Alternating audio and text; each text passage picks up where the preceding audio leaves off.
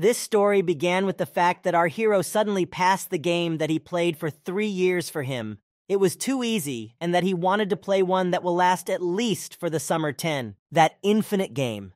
And for him it sounded fun, but first he had to adjust the difficulty and thought that for him the minimum difficulty would be too hellish a mode. And as soon as the game started to run, the monitor began to glow, bright color, and that day, one man on Earth became less. And it had been exactly 5 years since his rebirth in this world, and the old world was just a subheading of time, and now he couldn't believe he was a child. And the fact that he was born into a bankrupt family, and that he would never get another job and never leave the village, everyone told him so.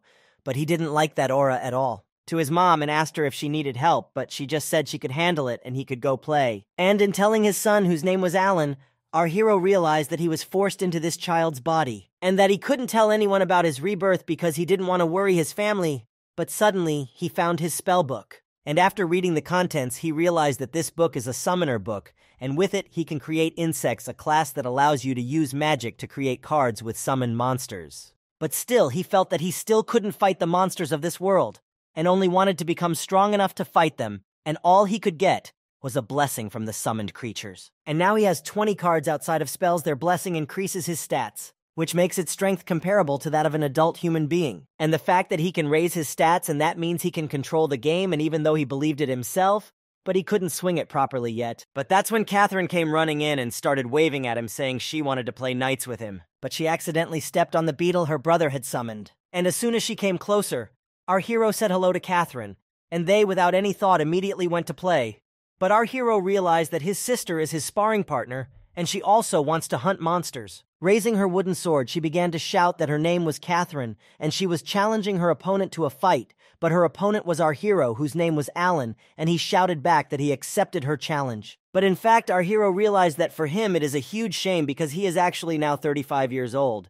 But this is not just a game, and he cannot relax because his sister at full speed is already rushing to him to strike the first blow. But he realized that she ran up to him too quickly, and with many blows, our hero with great difficulty began to parry all the lunges. Continuing to parry her attacks, he realized that after the strength and speed had increased, his body wasn't used to this yet. And strike a few more times, his sister broke his wooden sword, and he was full of frustration, because it was the 10th marvel she had broken. But her sister kept smiling as she realized that fighting with her comrade was much more fun than fighting with her father. And as soon as the battle was over, our hero started telling her not to tell Uncle Jeld about it, but his sister didn't understand why she had to do that, and Alan reminded her that he's been training for 5 years, but compared to her, he's still nothing. But suddenly their father intervened in the conversation and began to tell Alan not to be so discouraged because he is his son, and she is, after all, a sword master, and that her destiny is to serve the nobility.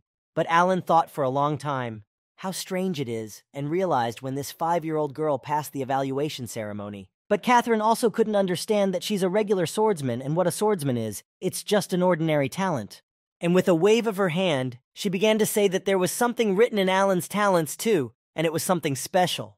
Their mother, who was also standing nearby, started asking her husband if it was true, but he said it was, but none of them could read, and the priest said Alan didn't have any talents. But still our hero realized that it doesn't matter if someone can read or not, because he's got some kind of abracadabra in his talents. And the god of this world must have pressed the wrong keys, and because of that, he won't be able to reveal to anyone that he is the master of summoning for a long time to come. But his family realized that even if he had no talent, he was still their son, and they were proud of him, and he shouldn't worry because he would grow up strong and smart. Alan realized that although this family is so poor that they don't even have a bathtub, still he's glad he was reborn with them, and wants the fact that they're both his parents, and although younger than him, he's still very lucky. And once their uncle came to visit, he said the knights were coming today to assess Catherine's abilities. And going inside the village, she and her father passed near the church, and people who paid attention to them could not understand whether this girl is a sword master and is not the daughter of a laborer, because between the laborers and the rest of the villagers lined up, although they are all simple people.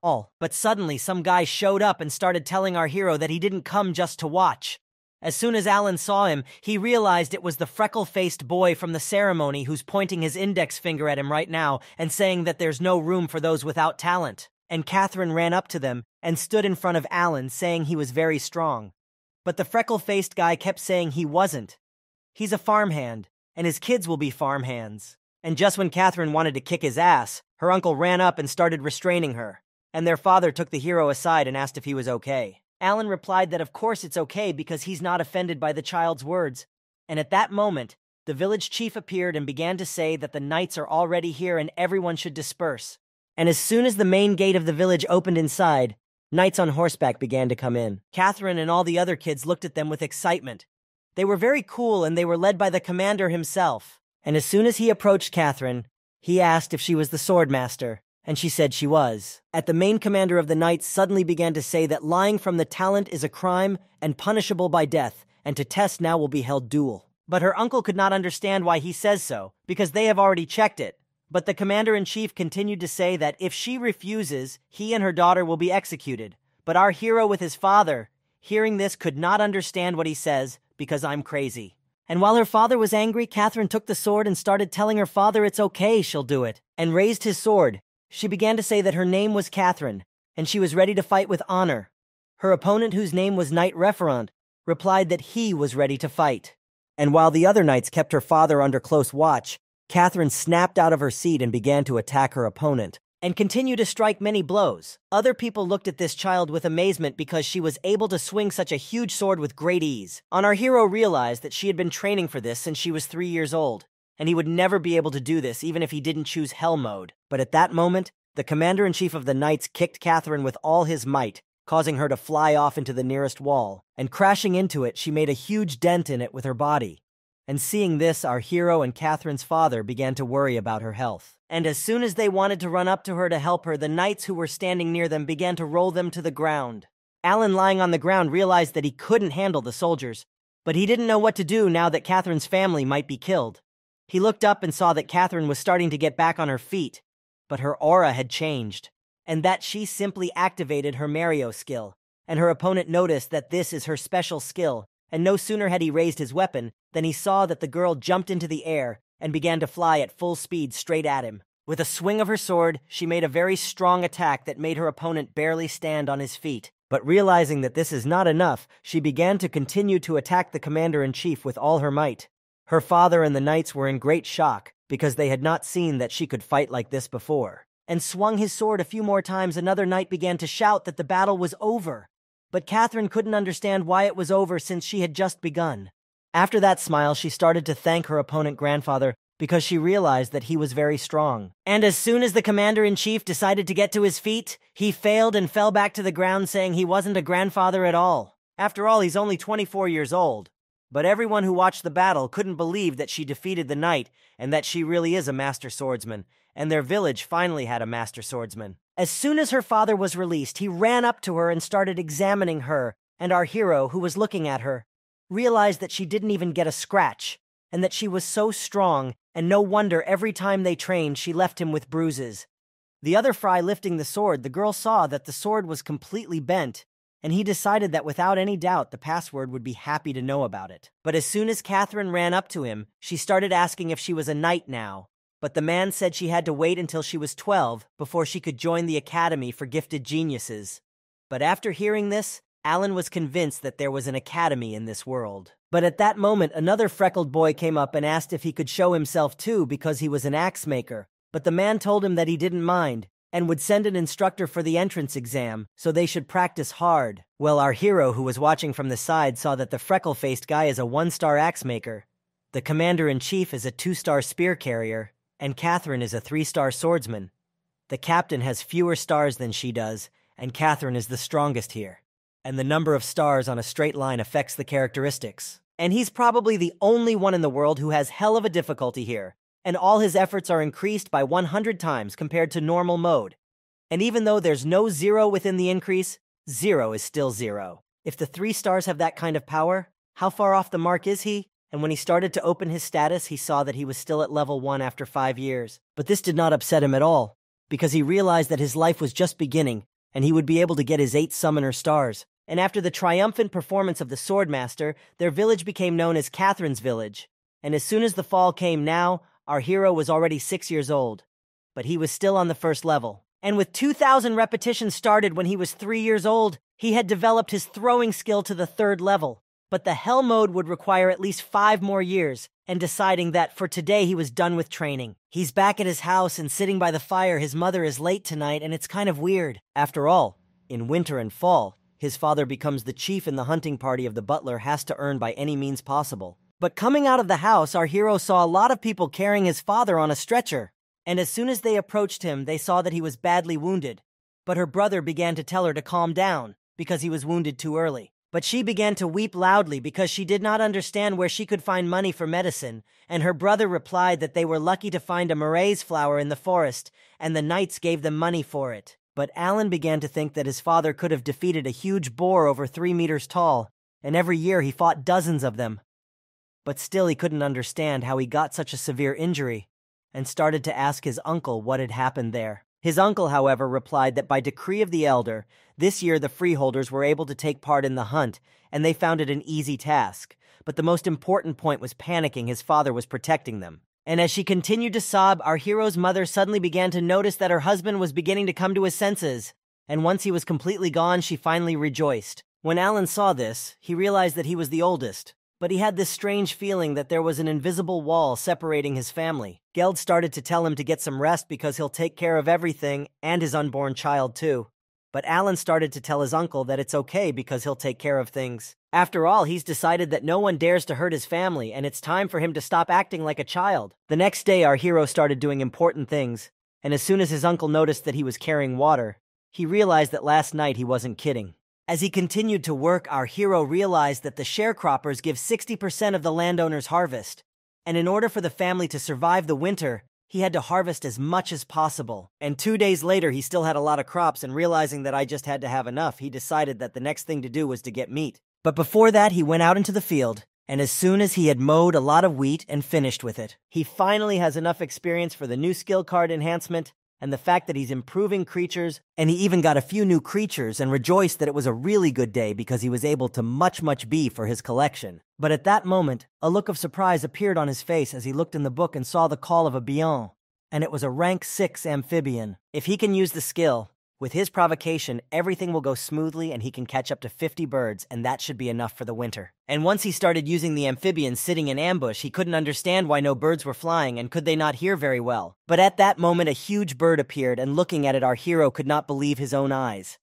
Where did it come from, a huge bird? But still it was familiar to him because it was an Albahathion MI which his father gave him, means soaring like a bird in the sky, and it was because of Albaheron that it appeared. And as soon as he grabbed the amphibian, Alan realized that it is huge, not less than 2 m in height. On such, certainly he did not count on such a course, but such a chance falls not often.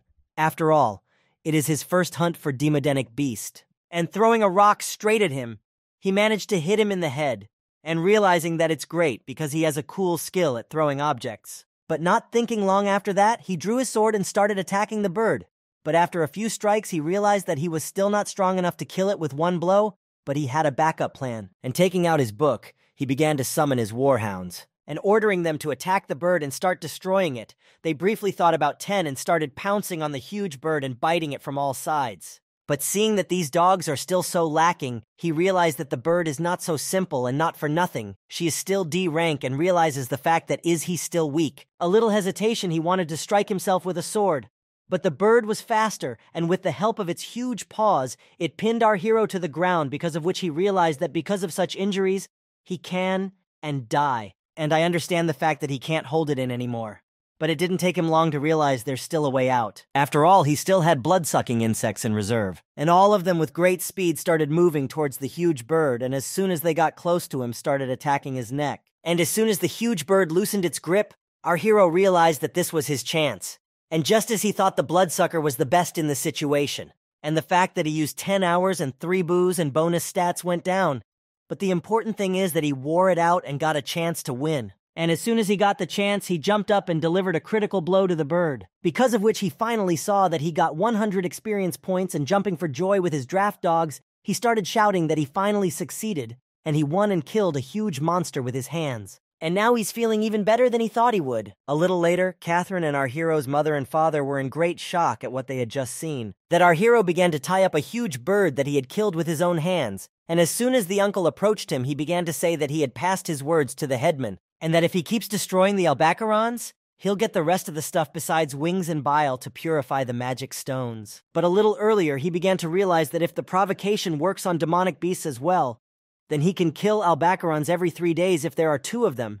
Then he will definitely die. But what was even more amazing was that he noticed that his experience points had reached 1,000 and that he was finally able to raise his level to 2nd, and that his stats had not gone up very much after this battle. Raising his marvelous book, he couldn't be happy that he had finally leveled up, and it had taken him 6 whole years to do it, and it had been a long time, but he understood what else to expect from the hellish regime, and that the stats for strength and magic had increased a lot compared to the first level, and he knew they would increase, but not that much.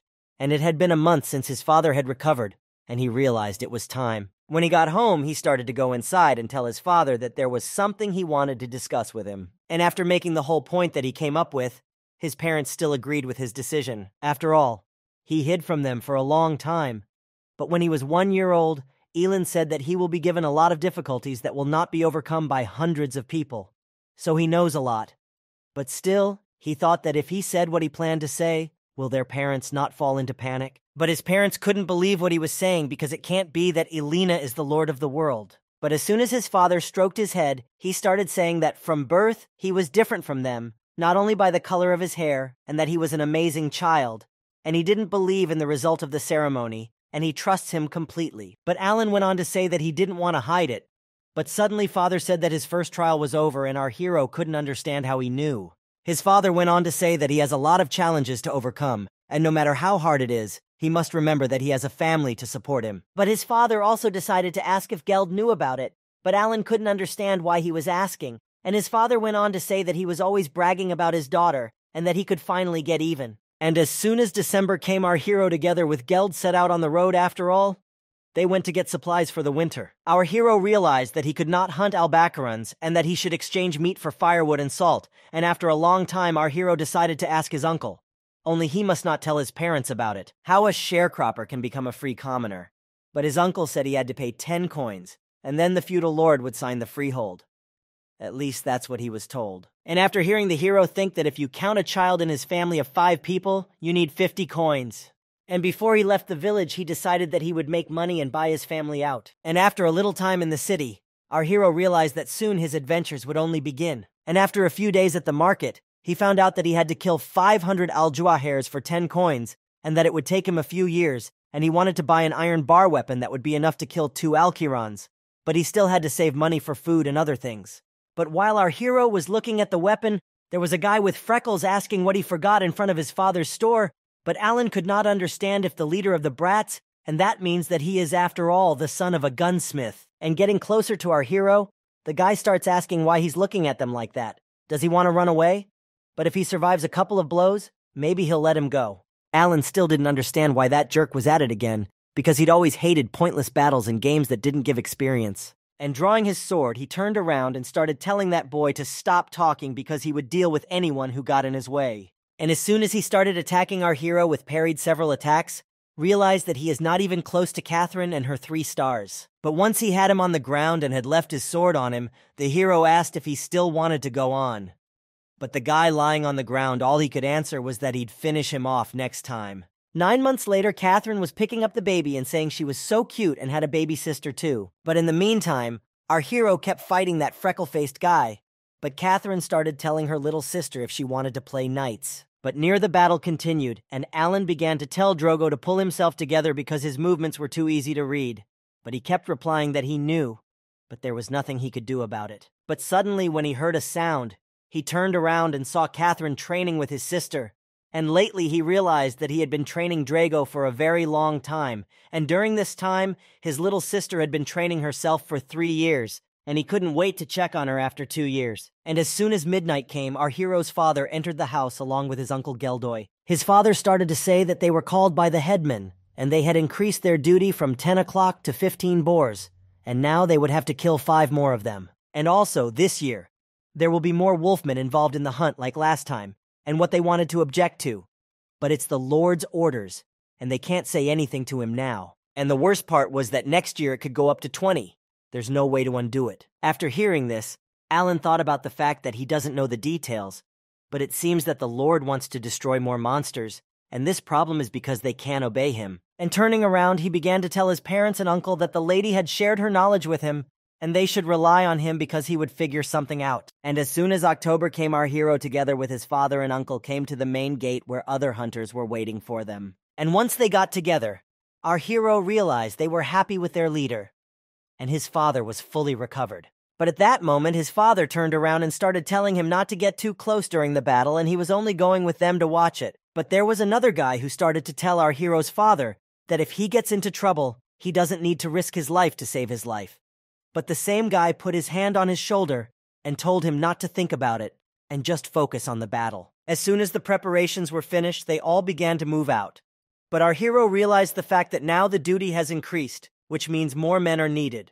And as for the newcomers, he'll be personally supervising them. In the family of a sharecropper for 7 years and never been so far away from the village before. For as soon as the gates opened, he saw the vast glade and that it was not the first time the knights had walked this path. His father said it's all right, but they have to go the other way now. A little while later, they reached a place where there were a lot of monsters. It was the very hunting grounds of the big boars. And while everyone else gathered together, our hero watched the trees and realized that the boars leave their places in the fall, and that from the name it is clear that on the top lives a white dragon, and one day he will be his prey. And suddenly his thoughts were interrupted by a scream that someone was coming, and as soon as he turned around, he saw a huge fucking boar, and that it was very huge, but the hunters were prepared for this turn. And as soon as they were able to surround him, they started using their weapons to do a lot of damage to him. Alan watched the situation and saw that they were able to stop it. And the fact that they first lure him and then immobilize him, and then they have to hit him in the weak points, and this tactic was created, and years on, it all used for more than 10 years, even without talent. And as soon as he saw the moment, began to say on points that now it's their turn, because last year, by order of old age, ordinary free, just people began to participate in the hunt.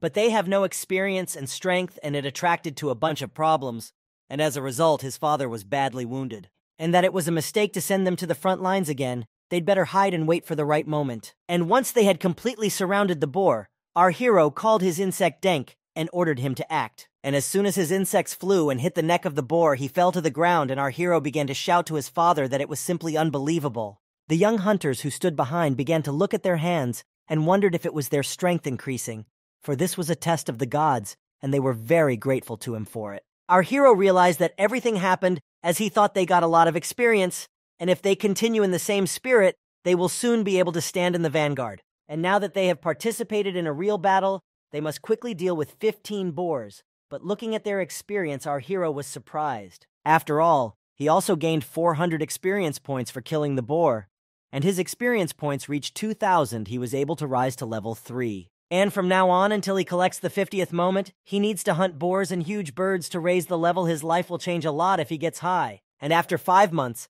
our hero began to notice that everything was going very well. He reached his 4th level, and he pumped magic every day, and after a year and 9 months, he was finally able to reach what he dreamed of. And after checking his status window, he saw that he now had access to rank E animals, but he couldn't quite figure out how to properly use his inventory. After all, today he has increased his level, and there are 2 good changes in the inventory. Can store an unlimited number of items that will fit in an area of 30 square meters. Is the skill inventory, and to strengthen the animal's E rank, he needs magic stones that are contained in the bodies of monsters, and to create an insect rank, E, he needs more magic stones. The ones he saw must be rank E, and though they are small, useless, and of low rank once he hunted them, but he didn't understand. Where are the stones? After all, rank E stones are almost worthless, and in the forest you can collect a bunch of them, and collecting stones is such a hassle. Thank God he has inventory. And 3 months later, he could now summon creatures of rank E, and having sorted out his stats, he realized that this is what the system is like, how summoning should work, and now he can use all the advantages in such a clever system invented by the creator of the game, and now he sees the essence of his class. And the fact that insects poison animals, do damage birds, get information, and scouting plants heal rocks, protect, and each has a role in the battle, and that is the power of the one who calls upon. And that in our hero's eyes flashed the future. A whole army of creatures capable of crushing any stronghold, and it will be commanded by him. But still he did not understand if this is his future. For in the fall begins, and this year the Lord gave orders to catch 20 boars, and somehow in a disgruntled voice he told our hero not to dare to throw anything away this time. After all, this is the year the Lord will visit their village for the first time, and that he's only here to see the boar hunters. but he's got a lot of knights and men with him. But as soon as he came to old age, the village began to thank him for the meeting, to which the headman replied something they should be grateful for his visit. But the Lord began to apologize because he is sorry that the quota is so high because it is the king's order and therefore he cannot refuse. But the village chief couldn't believe his ears that this was an order from the king himself. But our hero standing behind couldn't understand because more and more amazing things were happening in this place. And as soon as the Lord noticed our hero, he began to ask the old man if this is his child. The old man replied that this is the son of the hunter Rodin, and he will accompany them on the hunt. But the Lord's daughter suddenly said that he was the child of a laborer, and these words did not please the Lord, for he began to say that they were still his people, and that he should not hear such things again. Bowing, his daughter began to say that he was sorry, but as soon as she turned her head at our heroes, he realized that such a stare does not bode well. Our hero, to show them the way, and his wars will help fulfill King Alan's decree, immediately became clear to him. And he began to explain that the quota of 20 boars the residents of the village could fulfill if they worked together, as his father had said. But the Lord was surprised at these words, especially because Rodin had said so. But suddenly the doors in the village began to open and say that the hunters had returned. And when he looked at it, the Lord was very surprised because they had killed 3 boars in one hunt, and the fact that they were armored. But Alan began to explain that the armor was made from boar hides issued by the Lord last year, and on top of that, they trained over 20 hunters in a year. He thought it was a good start on another man who was standing near the town said that it was all fine, and that they were able to kill 3 boars in one day, and that there were only 17 left. But our hero interrupted him and said that there were only 10 boars left. Hearing this, the Lord was puzzled because they had only started half a month ago, but Alan began to say that they had enough men to kill more boars on each hunt, and that this year they'll do the duty themselves. And after giving it some thought, Lord replied that he had no reason to worry. Our hero was puzzled whether he should say it, but gathering his thoughts, he called the Lord and lowered his head and began to ask if they could keep the boar skins for the next hunts, for that was his father's request. After a short thought, he replied that of course they could.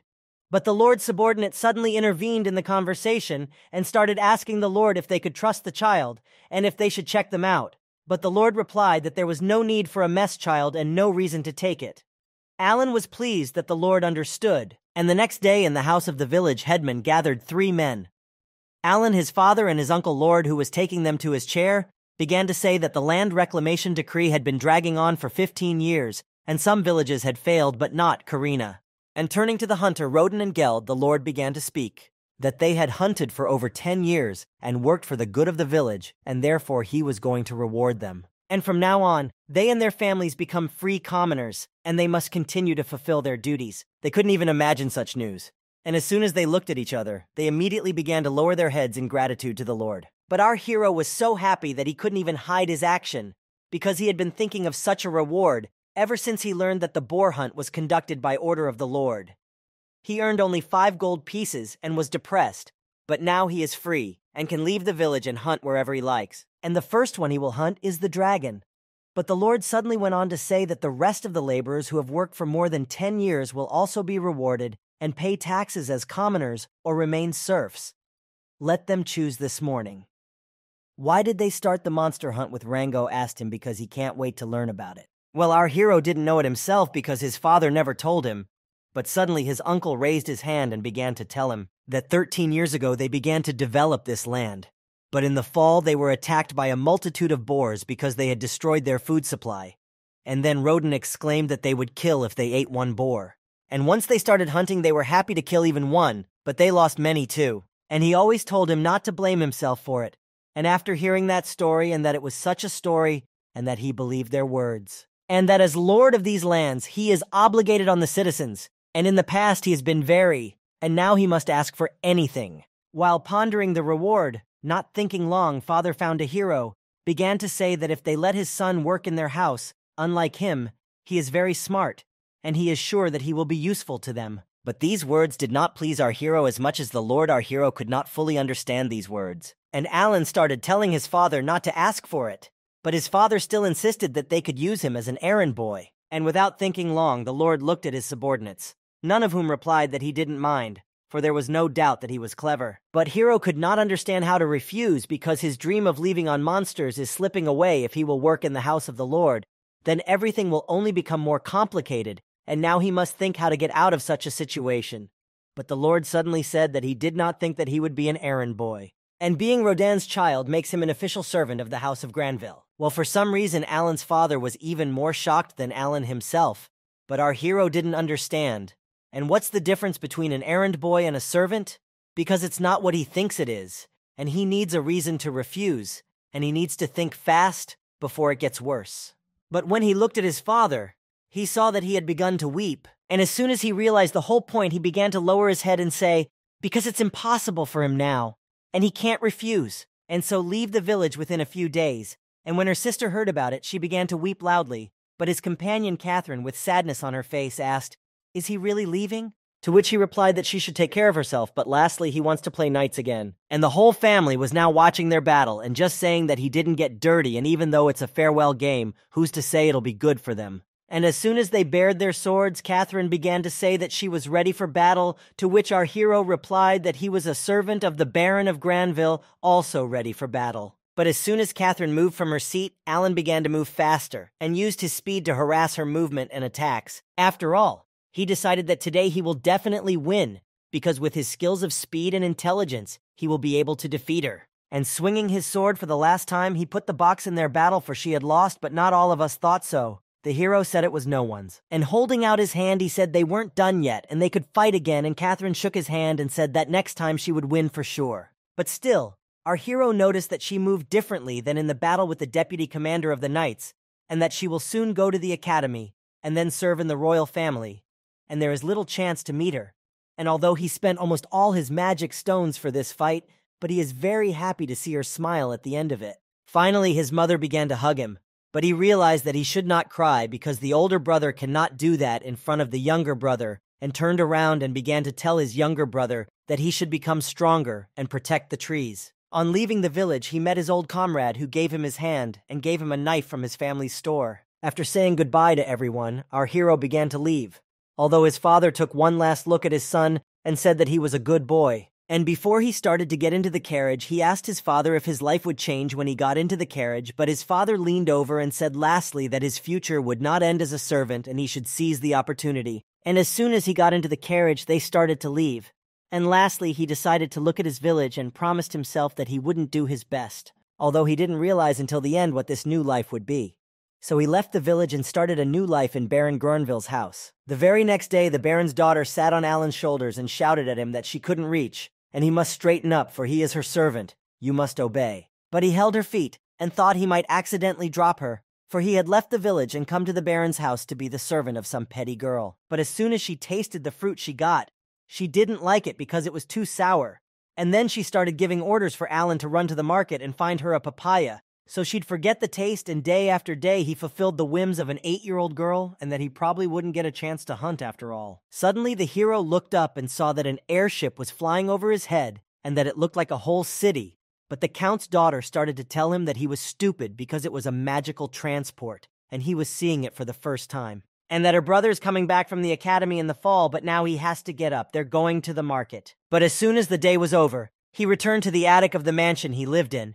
And the next morning he started using his skill to smell some flowers to replenish his mana reserves for 5-6 hours. And a little later, with his amplification of synthesizing and creating, he realized that this room wasn't an internet cafe, but since no one else lived here but him, he could swing the skills as much as he liked. And having taken his breakfast, he started to approach the table where another guy was sitting. And as soon as he called him, our hero started to sit down at his table, and the man started to ask him if he was satisfied with his service in Lady Cecil. But Alan realized that in the house he was called a servant, not counting the numerous servants, and those who work here recently are not considered servants. And a little later he began to enter Lady Cecil's room, for he has 2 duties. He takes care of the Count's daughter and serves the table. And the meal of service is simple enough. It is bread, vegetables, and soup to the Baron's new family. It is the same, and though they try to appear modest, Lady Granville, who came into the room, began to say that Alan seems to be used to the work already, to which he replied that he had a lot of help. Because you can't even say he was a laborer, said the lady. But the Count, who was sitting next to him, told his wife that he had no talent. But our hero couldn't understand how he knew. But he's not surprised because it's the feudal lord's duty to know everything. But suddenly his daughter paid attention to it and started smiling strangely after she found out that he had no talent. And jumping up from her seat, she began to say that she was a sorceress, And her older brother Michael the swordsman, hearing this, Alan was surprised because the sorceress has 2 stars. But suddenly the count began to shout at his daughter not to reveal the secret so carelessly. And a little angry, the count started to get up from the table and tell Thomas what about him. But Thomas says with tears in his eyes that he's sorry he has no talent, but he wants to go to the academy like his brother or sister. But after hearing all this, Alan realized that talent was more common among low-ranking commoners and serfs, and that 2 out of 3 children with talent were rare in the nobility, and had concerns he didn't know he had. His mother started saying he had nothing to apologize for, and his father backed him up. But he'll be admitted to the House of Lords, and he knows that's where he meets wonderful people with no talent, and that's where he and his father met at the ball. But as soon as the kids heard the word that there was a score, his older daughter immediately shouted that she wanted to go to the prom too. But her older brother replied that she would be in academia and no score for her. That's when Alan realized that when she's 12, she'll be at the academy with Catherine and Drago, and they're not going to get along. A little later in his free time, our hero gathered information in the city because there were no restrictions for servants, and he only had to return before the next morning, and that the market is located in the area of the Northern Gate, and it is about 2 hours on foot from the central square, or 4 hours if you go from the Southern Gate, and that their village is no match for this place, because there's even an adventurers' guild here. And in this world, such places are called adventurers' guilds, so Rascal said. Adventurers kill monsters for a living, and if that's the case, he can do it too and get experience for money. Well, as soon as he got to the front desk, the girl started saying that he's only 8 years old, and you can only be adventurous after 12 o'clock, and she's sorry, but he should come when he grows up. But he's forgotten that he's still young, and that he wants to do some more hearing work at his father's request. But he can't stop hunting. And walking over to the bulletin board, he saw a lot of different monsters. His book he started to turn on the autoplay, and even though there was no information about the monster locations. But at that moment, some adventurer stood behind our hero and began to ask what the child forgot here, because this is not a sandbox. But Alan was not confused, and began to ask if he did not know where to find these monsters. But the adventurer, this made him even more angry, and he started to answer why he asked him that, and then hearing the answer that if he answered, the boy would go away. And not with much kindness, the man began to answer that usually their habitat is hard to get to, so they don't write. But the closer he got to the White Dragon Mountain, the stronger the monster. After thinking about it, Alan realized that White Dragon Mountain is where the great boars live. But the man went on to say that he'd never been there, but he'd heard that it takes 7 days to get there and it's not very close. And after hearing him out, Alan decided to ask him if he knew what roads led there, but the man got even angrier and said, "Is he really mocking him?" And looking again at the bulletin board, the hero saw some strange monster for which they gave 200 gold coins, and that they wrote where it can be found, and remembering all this, he realized that his father named Masha after him, and that for adventurers like him it is too much, and he should leave it to the knights.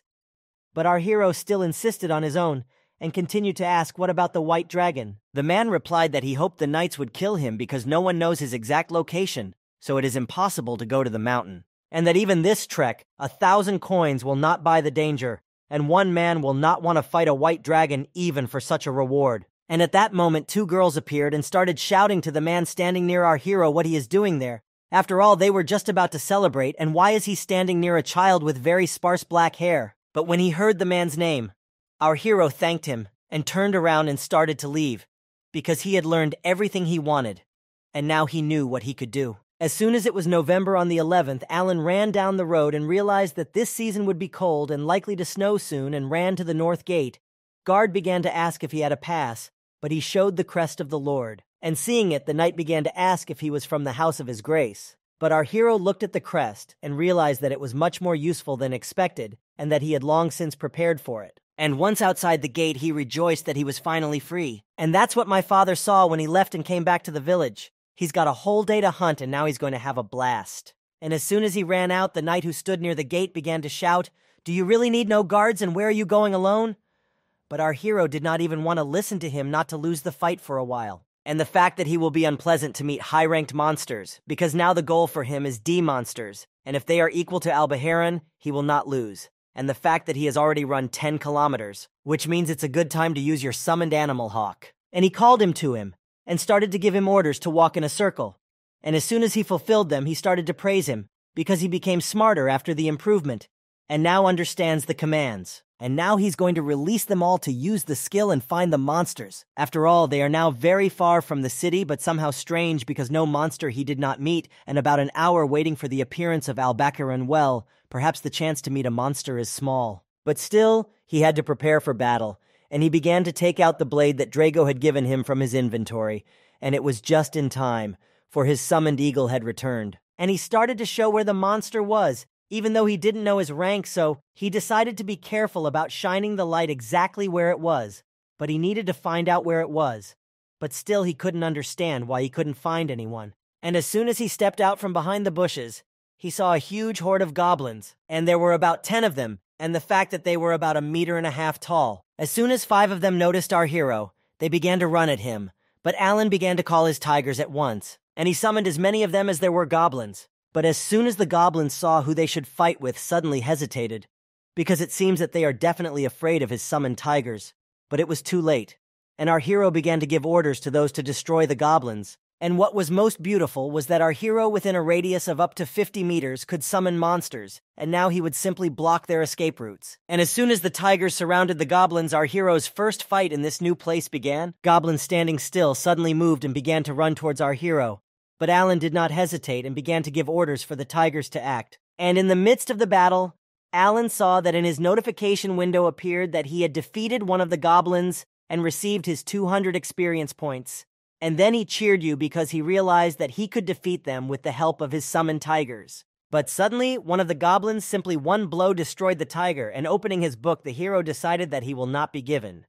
So just when he needs to quickly finish with them. And summoning her insect butterfly, she started to fly up and distract one of the goblins. As soon as she sprayed her pollen to put Stan on them, which put them to sleep, Alan took advantage of the moment to pull out his stone cannon and throw it at the sleeping goblin. But after the blow, he realized he couldn't kill him like Albacar. Even though he's the same rank, he can still order his tiger to finish him off while he's unconscious. And after a few minutes, he still destroyed the rest of the goblins and got his 200 experience.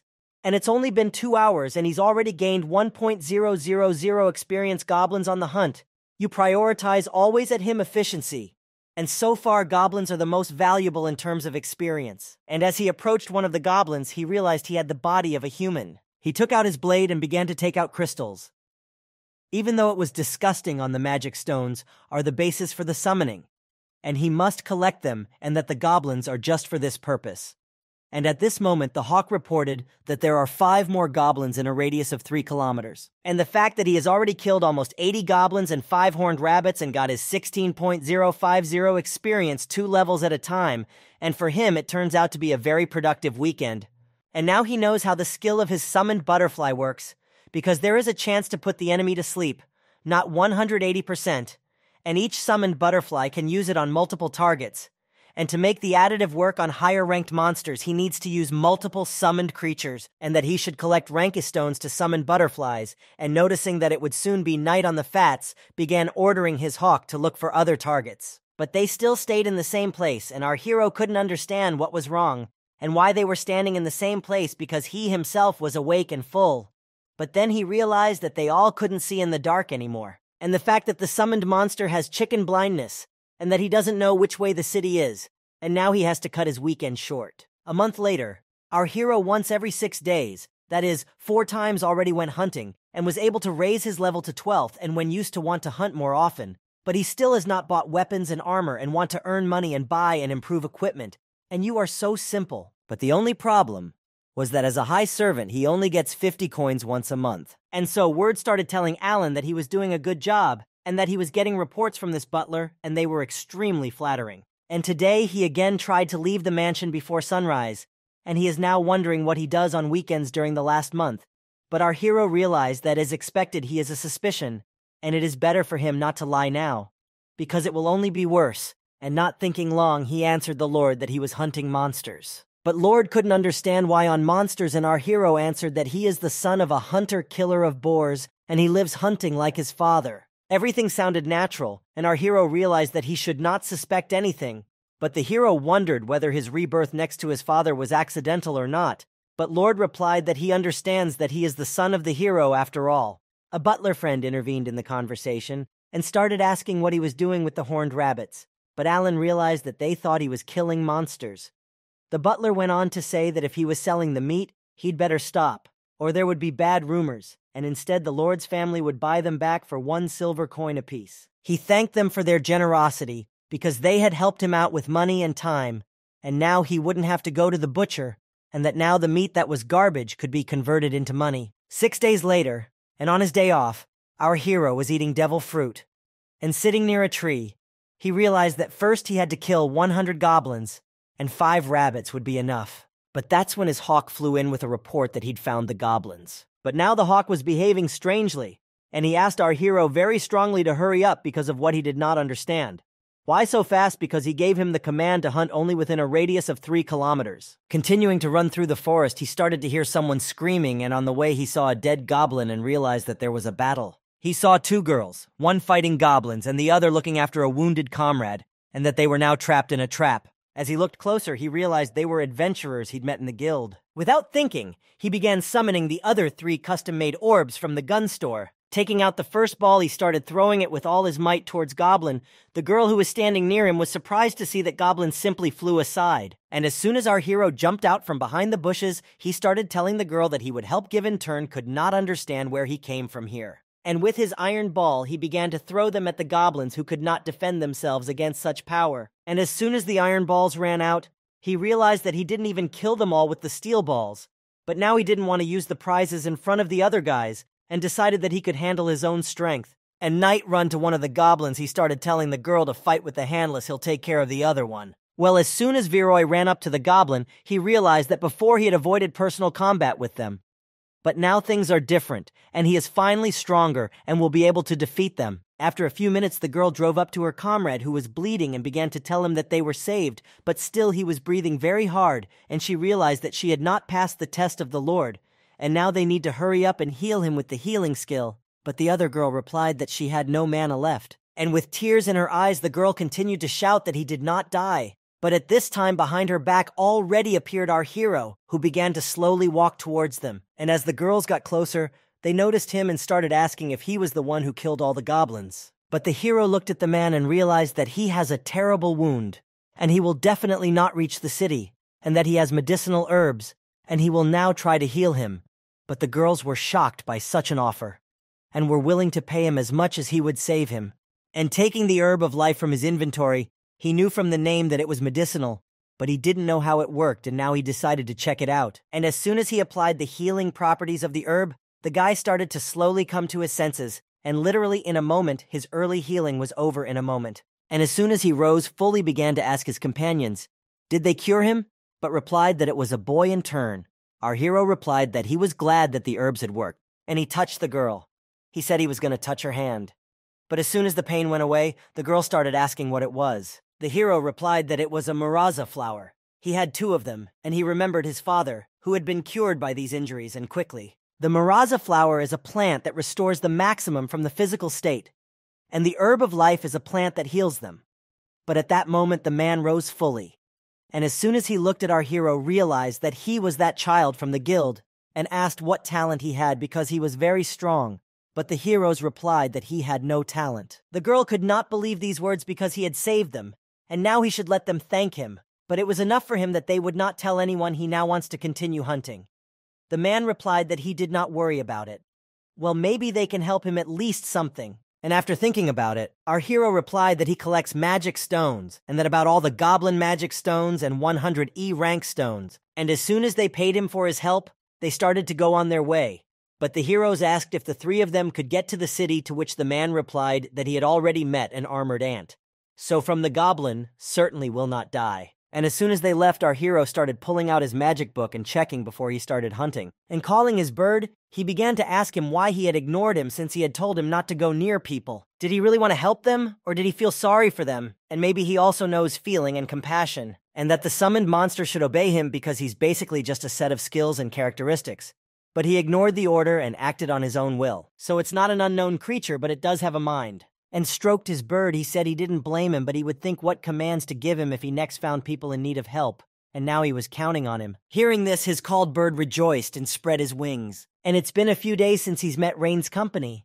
And now he knows that a summoned creature can have an opinion of its own. And he also managed to get 100 magic stones from this group of strange adventurers. And from now on, he knows how to progress on his path of summoner, and the hunt can be quite rewarding. And as soon as December began, there was snow outside, and our hero who was clearing it saw the gentleman and began to greet him. As soon as the Lord noticed our hero, he said that now he looks better after 2 months, but the hero noticed that the commander of the knights sometimes come with a report to the Baron, and the knight's duty is to protect his liege, catch robbers, and destroy monsters. And this is not an army to fight other armies. It seems in this country don't know what war is at all. And as soon as they sat down to supper, the Lord asked, "Is it really the meat of those horny rabbits that Alan caught?" His daughter had already answered that he caught 5 rabbits in one day, as expected from the son of Rodin, said Lord, and that he had heard that the village of Cyrenaica had fulfilled the order and obtained 20 borovs. Well, one of the Lord's daughters began to say that if they caught so many, why didn't they send them anything? Because he remembers that last winter they ate boar meat, and our hero thought it was strange too, because that number of boars really should have given tons of meat. And is it really that he was sent straight to the capital to the king in that huge balloon? But the Lord at that moment began to tell his child not to dare to be naughty at the table, and that children are really hard work to bring up. But Thomas, sitting at the table, began to ask our hero, could he get a white stag for their table next time? But his sister started telling her brother that before he gave orders with her word, he should first ask her permission. But as soon as Thomas leaned over to his sister, he whispered in her ear that they would have a tale for New Year's Eve. And after hearing all this, our hero answered, or rather he had to answer, that it would be done. Their mother began to ask Thomas not to bother Alan so much, but still Alan realized that the white stag is a monster of rank C, just like the great boar, and his father's team used to hunt them, and it's time for him to try. And the next day our hero took up the hunt, and as soon as he had summoned his amphibious toads, the white reindeer did not keep him waiting and appeared very quickly. But as soon as he approached them, he was immediately trapped and fell into a huge pit. And standing over the pit, our hero said that he could not be called a summoner unless he used the abilities of summoned creatures. And as soon as the white stag began to climb out of the hole, our hero drew his sword and finished him off. And then he saw on the notification window that the white stag was killed 2.500 experience points Alan. After all, he spent the whole day on it, and he was given only 2.500, and he realized that it would be better if he destroyed the goblins, because 100 goblins, it is already 20.000 experience, and now he hopes that at least he will thank them. And after a while, the people who were in the castle started shouting that the monster was coming towards them.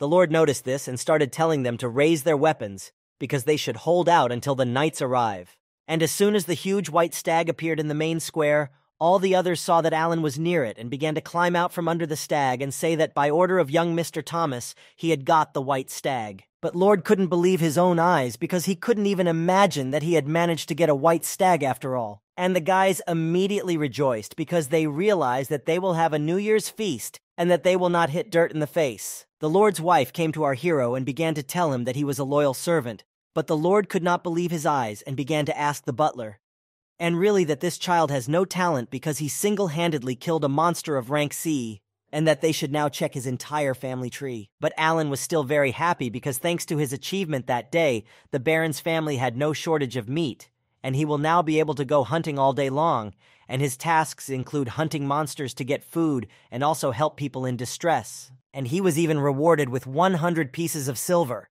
And of course he expected more, but I guess the Baron is having money troubles, and that it was great that he could hunt 2 days a week now, and even though it was a lot, he had hoped for more. A little while later, Alan and the young princess began to leave the carriage, and she told him that they were going to meet the Baron, but still he could not understand why she had taken him with her. After all, you have today they meet the eldest son of the Baron who is studying at the academy in the capital, but the young lady repeatedly told him to move, but the hero realized that it would be the ultimate punishment if the brother turns out to be the same as the sister. And as soon as they got to the fence, they immediately saw a huge airship, and Alan was shocked at the proximity. The airship is awesome, and he knows it feeds on magical rocks, but still it's amazing to see something with technology. And the fact that there's a clock here in the 12 system, and otherwise it's pretty developed. But at that moment, a young gentleman started to come out of the airship, waving his hand to his sister, and asking how she was doing. But she ran and hugged her brother, saying that she was fine. And as soon as he got closer, he started asking, "Who is this new boy? Is he a new servant?"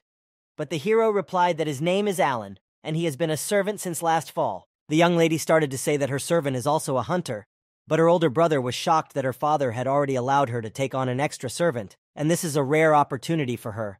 After all, this guy. So he should try to please her sister. but Alan had no desire to respond to such comments. Michael bent down and began to take out the gift that he brought her from the capital, and as soon as she printed it, she saw a butterfly and began to thank her elder brother.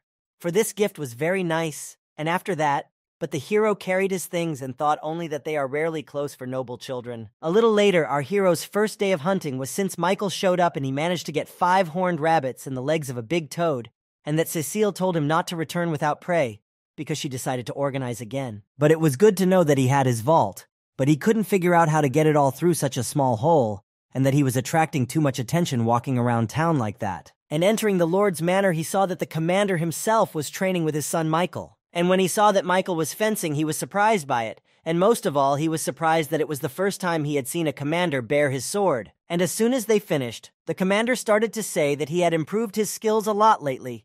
Mikhail thanked him, and said that only he was already 13, and he should not call him young. And as soon as they saw that our hero had returned, the young lady came up to him and began to say that their cook would be happy with what he had brought them.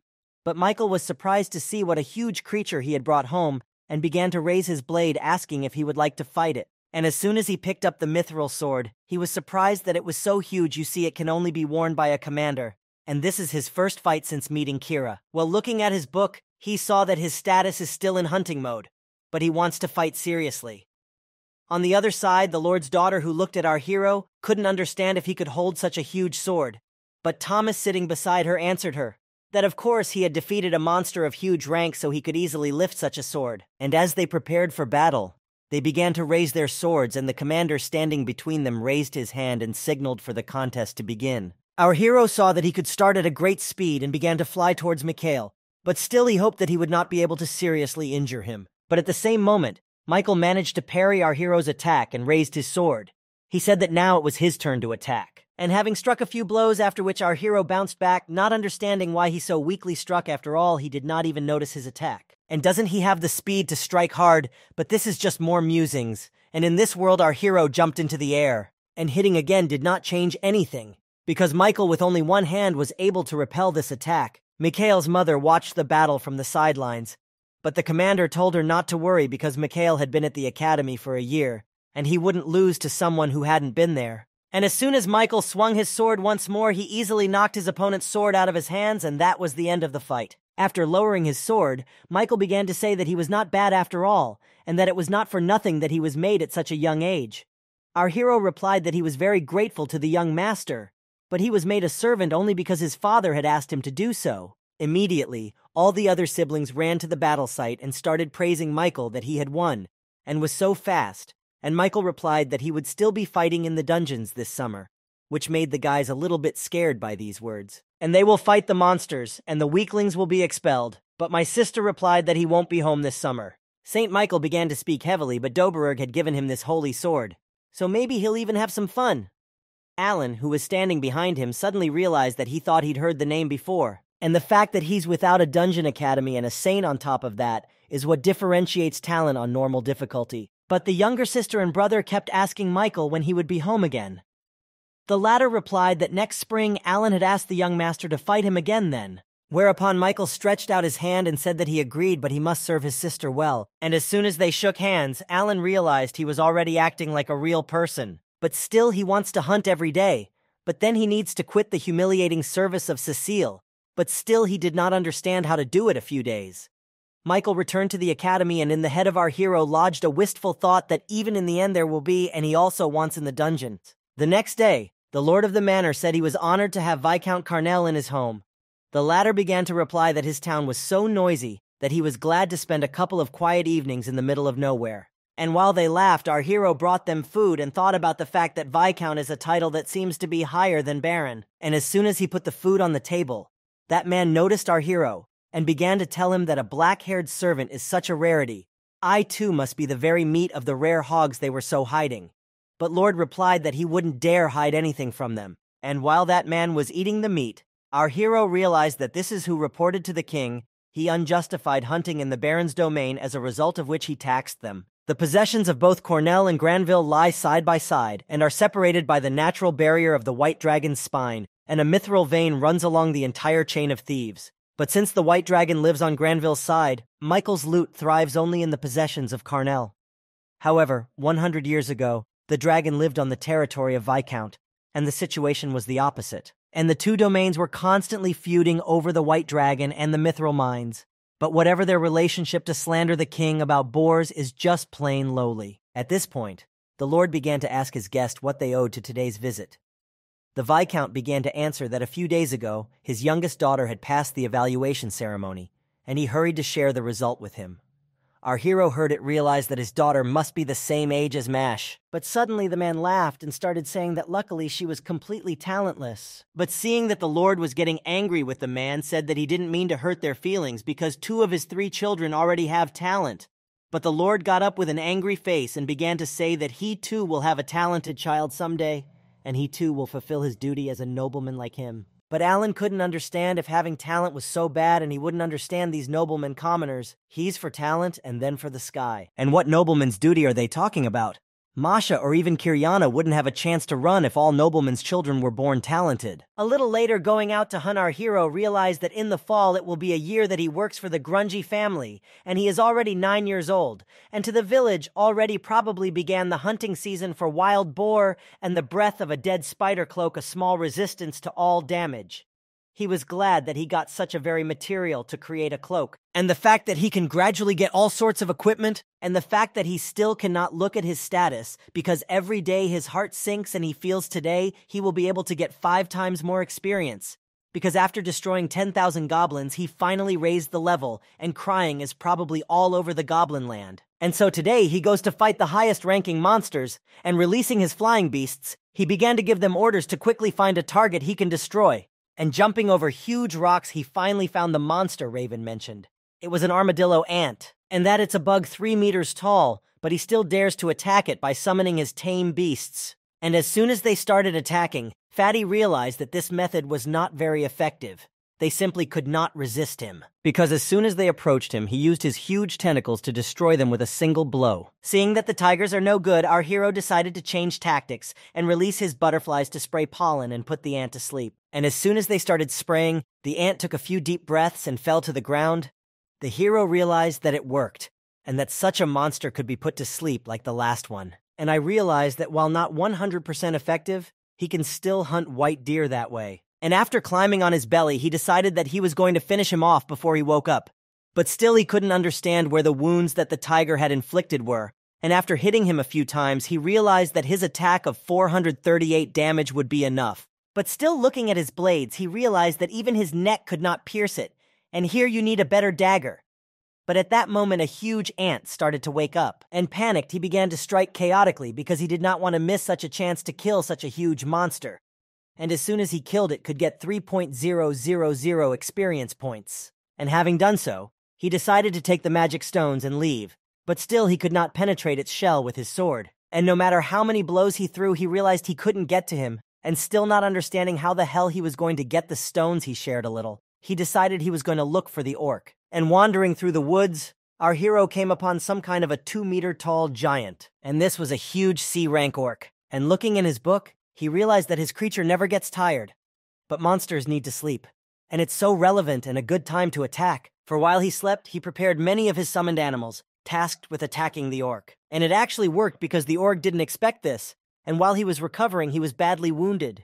But swinging the ORD with his spear, he began to attack back, and the fact that he couldn't take out 3 men with 1 punch. But it was hard to scare our hero, because he kept summoning his tigers. And yet by pouncing all together, they were able to destroy such a huge enemy. And as soon as the org was destroyed, the hero received 1.500 experience points and realized that this is who he will now destroy.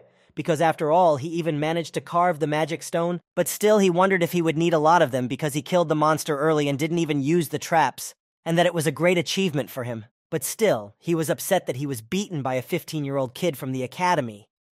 So, he's a total dog. And academy graduates like the Knight Commander and his deputy are probably much stronger than Michael and his deputy. Besides, 5-year-old Catherine lost. And the graduates of this academy are very powerful people. They are generally not more than 1% of the population, and he should earn more experience and become stronger than them. But now, the next goal is to kill 2 orcs at a time, and with the help of his birds, he started looking for them. And as a result for today, he killed 1 armadillo ant and 15 orcs and got 25.000 experience. and the fact that he gained a maximum of 25.000 experience go away, and today he would cope with 40 orcs in a day, and it will be 60.000 experience, and from now on, he should be called the killer of orcs. And in early November, the young lady started asking Alan not to say anything rude to the teacher. After all, today he was called to attend classes with Aesel as a reward for a year of hard service. And as soon as they came to the teacher, he started asking if he had any questions for him. Without thinking, Alan began to ask under what conditions it is possible to use mine, because his talent is a summoner and he has one hypothesis. The summoner's intelligence growth is set to S, and with the level increase it became easier to learn, so maybe intelligence is needed to learn magic. But the young lady decided to say that he has no talent. Why would he know about it?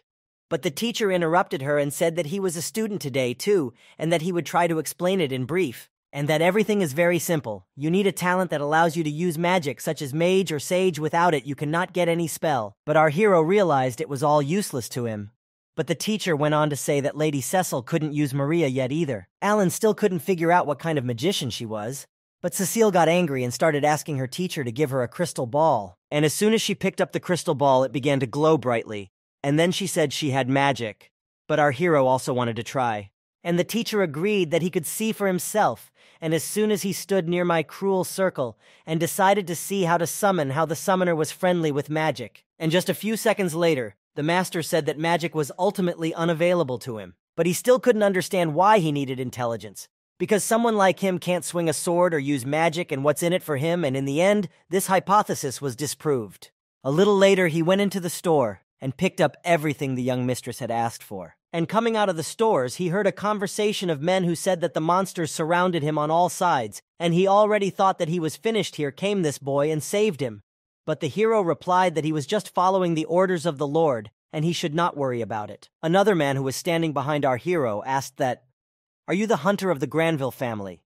And it's been a year since he was officially authorized to hunt monsters, and somehow in the city he has a lot of acquaintances. But at that moment, the hero noticed that a lot of people began to sort out who went where, and he could not understand what was going on here. And when he caught up with the adventurers, he started asking them where they were all running to which the adventurer began to answer that there appeared a terrible, giant, evil Mardragash right near the south gate. Alan decided to ask if they were going to fight him, and they all said no way. Only the strongest man in their domain, the commander of the knights, could do that. But neither he nor his deputy are here now. They can only get people away before things get really bad. Alan realized that it's a bad thing because most of the adventurers in town don't have talents, so they can't fight such a monster. And that helping to fight monsters is a hunter's duty to the Granville family, and the Baron will forgive him if he interferes. And starting to run a lot faster, he said in an interesting way that he would run and scout out the situation. And as soon as he ran to the main gate, he saw that most of the people had started to scatter in different directions, but still there weren't many wounded people. The guards who were standing near the gate began to tell the others not to let him enter the city, and they should close the main gate now. But the man standing near them began to ask them not to close the gate, because there is still his carriage there. But near that carriage was that horrible monster that started destroying the horses. And as soon as our hero looked at him, he realized he was 4 or 5 feet tall, and how can he beat him now? And as soon as that huge monster began to take his huge paw carriage in which sat a woman with a child, our hero suddenly began to move towards the carriage, but the guards standing in the same place simply petrified from fear. And as he walked, he started pulling a huge iron ball out of his inventory, and without a second thought, he threw it with all his strength straight at the monster and hit it in the right eye. And right after the hit, the hero realized that it was bound to get his attention and ran even closer. He started distracting him by saying that he was going to kill him, and ran up behind the carriage. Alan continued shouting, "What's the matter? Why isn't he paying attention to him?" The guards standing at the same place could not understand what he was doing and why he was teasing him. Adventurers shouted to our hero to stop provoking him because he might just die. And as soon as the hero realized that he fell for his trick, Monster began to turn slowly in his direction. But the hero realized that he is now in trouble because his mana is gone, and only 3 hours ago he spent it all on training. At the same moment, a huge monster was at his back swinging. He struck. But our hero managed to dodge by jumping to the side. And when he turned around, he saw that the monster was looking at him strangely. And seeing his smile, Hero couldn't understand why he was looking at him and smiling so strangely. And could it be that he was simply laughing with him? And while that monster was smiling happily, our hero remembered that his brother Masha seems to be named after him. And his father, he comes up with the lamest of names. And gathering all his strength into a fist because his mana had almost resumed, he began to summon his book. And as soon as he was able to increase his agility and defense to dodge it, so moved from his seat, he started running towards the forest. But the monster didn't hesitate long to run after him. The adventurers who looked at it all realized that he used himself as bait, but the knights standing in a stupor could not move from the place. But at the same time, our hero continued to remove from the monster through the forest. And once they were away from the city, the hero began to call his animals to put the monster to sleep. But as soon as the butterflies flew up to the monster, it was destroyed in one blow. And after some time, our hero still managed to get away from the monster, and hiding behind a tree, he realized that he had lost. And the fact that his debuffs don't work on him and that monster is impossible to defeat. But now the most important thing is that he can't figure out what he should do. But nevertheless, having gathered his thoughts, he realized that it's all right. He will pump a lot, and will definitely take revenge on him, and at least he took him far away from the city. But at that moment, he began to hear behind his back some strange noise. And turning his head, he saw that the monster had torn off the tree he was hiding behind, and then our hero realized he was in trouble. And as he continued to run away, the hero still screamed at the top of his voice that this monster was very persistent. And after 3 days, the knights who were near the main gate saw in the distance some silhouette. And as he came closer, they saw that it was our little hero who simply fell down in front of his feet. And the knights started to lift him up and told him that it was not proper to fall down. And then they started to call the doctor and quickly told the Baron that Alan had been found. And being inside the palace, our hero began to come to his senses. And opening his eyes, he saw in front of him his little mistress, who told him that he had slept for 2 days in a row, but still how he feels now. And as soon as he was fully up, she started saying that since he was her personal servant, it was only natural that she was worried if he wanted food or drink he could just ask, only happy that he survived. But looking at the butler, he started to say that as soon as he comes to his senses, he must go to the Baron with a report, and that Hero realized that he had intervened without permission, and probably the Baron is now torn in swords. But as soon as he walked in on the Baron, he started asking him what he was thinking. But Alan replied that he could only run away, and he regrets that he did so of his own free will and apologizes for it. But the Baron couldn't understand what he was apologizing for. For the protection of the people is the doctor, and on behalf of all the knights he thanks him for performing this duty in their absence.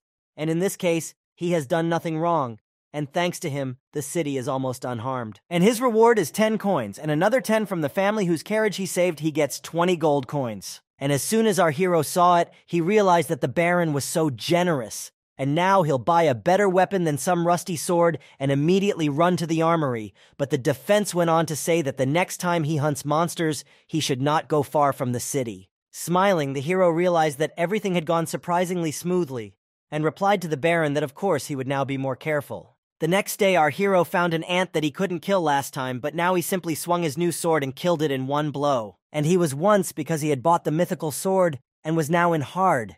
And besides, he had made a remarkable discovery. The new summoned monsters have all the memories of the previous ones, and his bird still remembers that fight and still keeps track of that monster he escaped from. And while our hero was walking his draft, it's like a generic memory. Not remember everything and learn from your mistakes. A giant D-rank bird and a ferocious goblin. C-ranked monsters that no adventurer can handle alone, and finally the true horror of the monster bee deadly to humans. And duel again in the spring after the return of the eldest son of the Granville family. He's leveled up a bit, but he still swings faster than him by a factor of 100. And as soon as the commander-in-chief waved his hand, the battle began. And without any regrets or doubts, Michael started throwing a lot of punches. The young lady who was watching the fight couldn't understand if she had become weaker. At that moment, Michael landed several more blows and still took the weapon out of Alan's hands, who started to say he was giving up, but he was actually very angry that he couldn't win, and he's been training hard and he should be stronger than last year. After the battle, the commander-in-chief came to Michael and told him that he had brought a great fight, but Michael was very surprised because he noticed that Alan had become so strong, and as soon as they shook hands, our hero told Mr. Michael that he was still growing up compared to him. But Michael replied that he could rest easy knowing that he was a servant of the Cecil. But then his little sister came up to him and whispered in his ear that he needed more training in swordsmanship. And a little later, sitting at the table, Michael began to ask our hero, did he really fight with Mardarsh? But the younger sister answered that he ran away from him for 3 days, and after that slept 2 days as dead, and that he had a very hard time.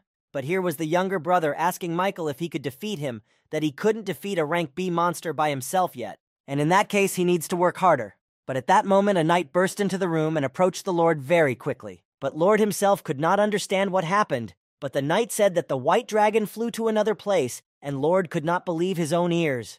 Alan was also surprised because he'd heard of it, and it's an A-rank monster that's been living in the mountains for hundreds of years. But the knight went on to say that the adventurers had seen the dragon fly into the lands of Cornelius, and trembling with fear the Lord still said that at last he had decided to fly over. And how long did it take him? And that it should be used sooner rather than later, because he can ask them to explore the area of Michael's mines, and first they need to find a new dragon's lodge, and then they can look at the 4 areas with deposits, and that there are high-level goblins and orcs in the mountain forests, and it's going to take months.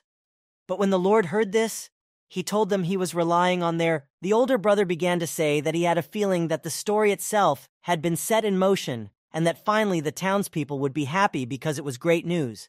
But still, Michael added that he might come back here next year. And when his mother heard that, she said he was probably right, because there's a chance the dragon will come back, so they should keep the information secret. Well, our hero has realized the problem, and now will seriously deal with the consequences of the monsters, and all this experience, and that he needs to hurry up. And as soon as the new month of July began, the amount of experience of our hero reached the mark of 1 million, and the skill of synthesis was raised to the 5th level, and also received the skill of exchange, and that today he raised a lot of skills. And now that he made sure that the white dragon flew into the land of Carnell, it is time to check his characteristics. He can't wait to find out what kind of D-rank creatures he can summon. But first he decided to try the exchange skill because he hopes it will be as useful as the inventory. And after a moment, the hero realized that this is how his bird sees, and he can simultaneously look with his eyes and the eyes of his bird. And that's what the ability to exchange means. And as soon as the bird took off, our hero has a very exciting feeling, and they share the same hearing too. And it's like he's flying on this bird. And that he can even use the skill of eagle eyes, and he can see everything it is a few kilometers away from him. And that this bird, after all, flew beyond a radius of 50 m, and after all he in it, his zone of influence, he can improve the orders. But now he realized that he can control it completely at such a great distance. And it's similar to how players control multiple characters at once, and the intelligence parameters of the summoned creature should be higher, and it can also establish a connection with several at once. But each creature requires 200 points of actual intelligence, and his 1.200 intelligence will yield 6 creatures at once. And then he realized how the summoner's intelligence is used, and he thought this parameter was just an overkill. And after thinking about it, he decided it was time to summon new creatures because he had collected 10,000 high-ranking stones. And as soon as he summoned the new creatures, he realized that all but the potatoes had intelligence above 100. And so they must understand, and he could arrange an exchange with them. But it's sad that he won't be able to summon Tama now. But they can talk like Hawk. But only now has our hero realized that he understands orders and can use the swap. Which means that the creatures he summoned can hunt on their own, and now he needs to check it out soon. And as soon as he got to the huge ant, he started calling for his web. And as soon as the web tied, the ant began ordering his beast bear to attack. And just a few minutes later, the huge ant was destroyed, and our hero rejoiced that, although not with a single blow, but his creature was able to cope with it on its own. And what he's got is the Brigade, a completely autonomous group of summoned beings. And the fact that the search for enemies will take Horo and Hawk, and that the skill in the Temple Surge will increase the chance of dodging allies. And the fact that without them, the number of creatures in the group will not be restored, so they must keep a close eye on the debuff, and that the bears are still huge, and our hero decided that he can rely on them, because if the bears switch between attack and defense, they will not lose for anything. And now he knows that sharing works even when he sleeps, and he has the perfect squad that will earn him 30 days of experience. And yet as he left, he gave another order that they were not to approach the men, and that if they were struck, they were not to fight them back, and parted with his squad. Our hero realized that this is a very cool ability. Although he looks with eyes 86 and does not feel any discomfort at all, and it seems that he is gradually becoming great and terrible, and now he can in every way to use increasing radius of movement. But at that moment, he realized that the white dragon lurked behind the mountain, and he thought of another way he could use the swap. A little later in our hero's village, he saw Catherine practicing with the dragoon, and that they were preparing for battle as it were. And after a moment, Catherine began throwing many punches at her opponent, who was skillfully defending himself. And a little later, she started telling Masha that it was his turn to train. Well, our hero's father looked up into the sky and saw some familiar bird that started flying towards their house. As soon as he looked out the window, I saw his mother sitting with his little sister. And once it was done, She said she finished her braid, which made the girl thank her mother. But at that moment they heard a strange sound and a gold coin fell at their feet. At this time, our hero was in the mansion and realized that now he will fly to them every month, and through this exchange can help them and see how they are doing. And on the 10th month, our hero turned 10 years old and has already been working here for 2 years. The lord who sat at the table began to say that they had worked hard for 6 months exploring the area. And so what about his mithril mines? The commander-in-chief began to answer that as he had feared, these lands had not been trodden by man for 100 years, and no wonder there were so many monsters breeding there. And not only at the 4 mines, but also in the village where they used to process the mine and need to clean up the area by hiring workers to establish transportation links, and it will take at least 3 years to get a second response. But the Lord was shocked to hear about the 3 years and began to say that he was of course asking for the impossible, but they must hurry. And yet he wondered how things were now in the lands of Cornell. The commander-in-chief began to answer that since the Viscount's domain continued to produce mithril, I was summoned to some dragon realized that it was all about the production of mithril. Our hero standing nearby heard the whole conversation and realized that it was good that they sent a bird there to admire the dragon, and probably has his own version of the eagle eye. Although I'm a little early for him to get on the A-rank monsters. Lord suddenly began to tell the others that because the work at the mines has become unbearable, Viscount probably doesn't know what to do, and they will be watching his reaction. In the meantime, they should go to the mines and follow the plan, but Alan didn't really like the idea because now the poor monsters will be cut down by the roots. But still at this time, and the hero received notifications that 1 org was killed and received thousands of 500 experience, and he realized that he will have time to prepare for 6 months. And as soon as he turns 13, he leaves the mansion and becomes an adventurer and only has 2 years left. But he pays them favors and helps them open the mines. And in the end, he can't put the whole experience to some knights. At the top of the world, where eternal snows meet the heavens, the legend of Arkemir begins. Of the highest difficulty, the wind of old whispers, whirling between the rocks. In the shadows of the mountain peaks, where a forgotten spell slumbers, ants weave underground labyrinths. Behind the ants, their eagerness is heard echoing in the walls of stony soil. In a village of orcs where strength is valued above words, the Orc King reigns supreme. His will is law, his hand is justice. And deep within the ant nests rules the Lion King of Ants, wise and unyielding in his quest for order. The daredevil whose heart is full of courage declares, "My goal is to defend this goblin village, for the nights are close, and their footsteps can be heard in the silence of the forest." The goblins, anticipating the impending threat, are fortifying their lines. They have surrounded the village with a fence and even put guards in front of the gate, so security measures are put into strictness. Even the lesser goblins, weapons in hand, are ready to defend their own. Of course, they're not allowed to show their weakness in front of adults. Youth and bravery intertwine, creating a generation of fearless warriors. "A whole lot of greatness of bones," exclaimed the guards as they surveyed the endless remains. Orcs are ready for battle. They are hungry for victory, and do not spare their enemies. But in the midst of darkness and danger, one young hero is ready to stand up to evil. But now, with knights on my tail, his eyes full of determination, he faces the test, surrounded by giants from the insect world. I'll have to cut them all out. The task seems impossible. The battle begins, and the magic word harami triggers a burst of magic. The power of a young warrior is unleashed to cleanse the land of darkness. The fight begins with a shout of clang. The magical creatures are ready for battle. Their power stats flicker in the air, promising a brutal bout. "Men, attack!" the Orc King commands. His troops, drawn from the bravest of warriors, rush into battle. The collision is powerful, gra, resounding like thunder across the battlefield. Orcs fight with insane fury, leaving no chance for mercy. But the laughter of the giant bears, gra ha ha ha, echoes over the battlefield. The battle becomes even more fierce, and the outcome is impossible to predict. The orcs are not backing down. With each instant of clang from their weapons, the tension grows. "Spider, shoot down the arrows, the raid!" commands the wise man among the insects. The war between species is reaching its climax. Grah! There's a shout of triumph. Each fallen enemy enhances the young hero's experience. 1 goblin killed, 200 experience points gained, his progress is displayed. There's a whole horde of them. The hero doesn't hide his surprise.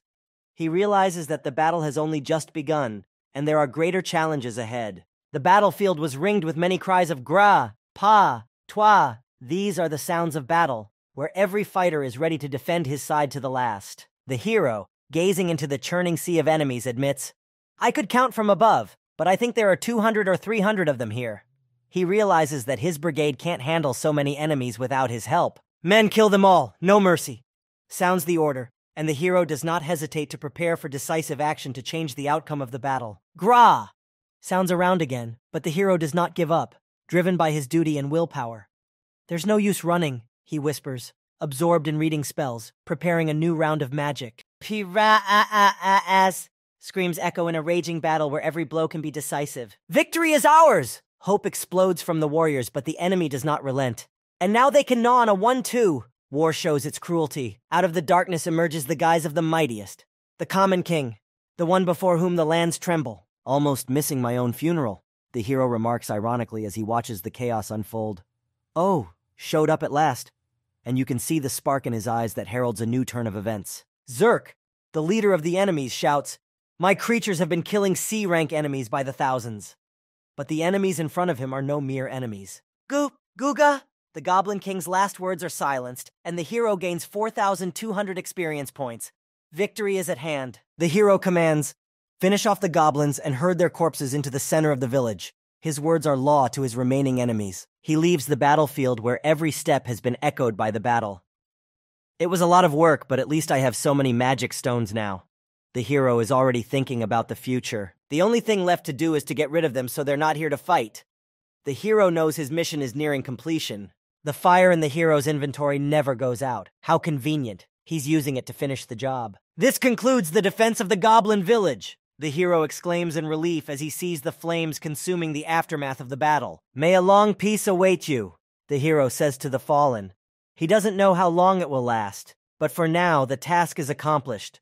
And with each step of withdrawal, his experience grows. 48,800 points for defending the village. Life returns to its normal flow. Something's getting a little boring.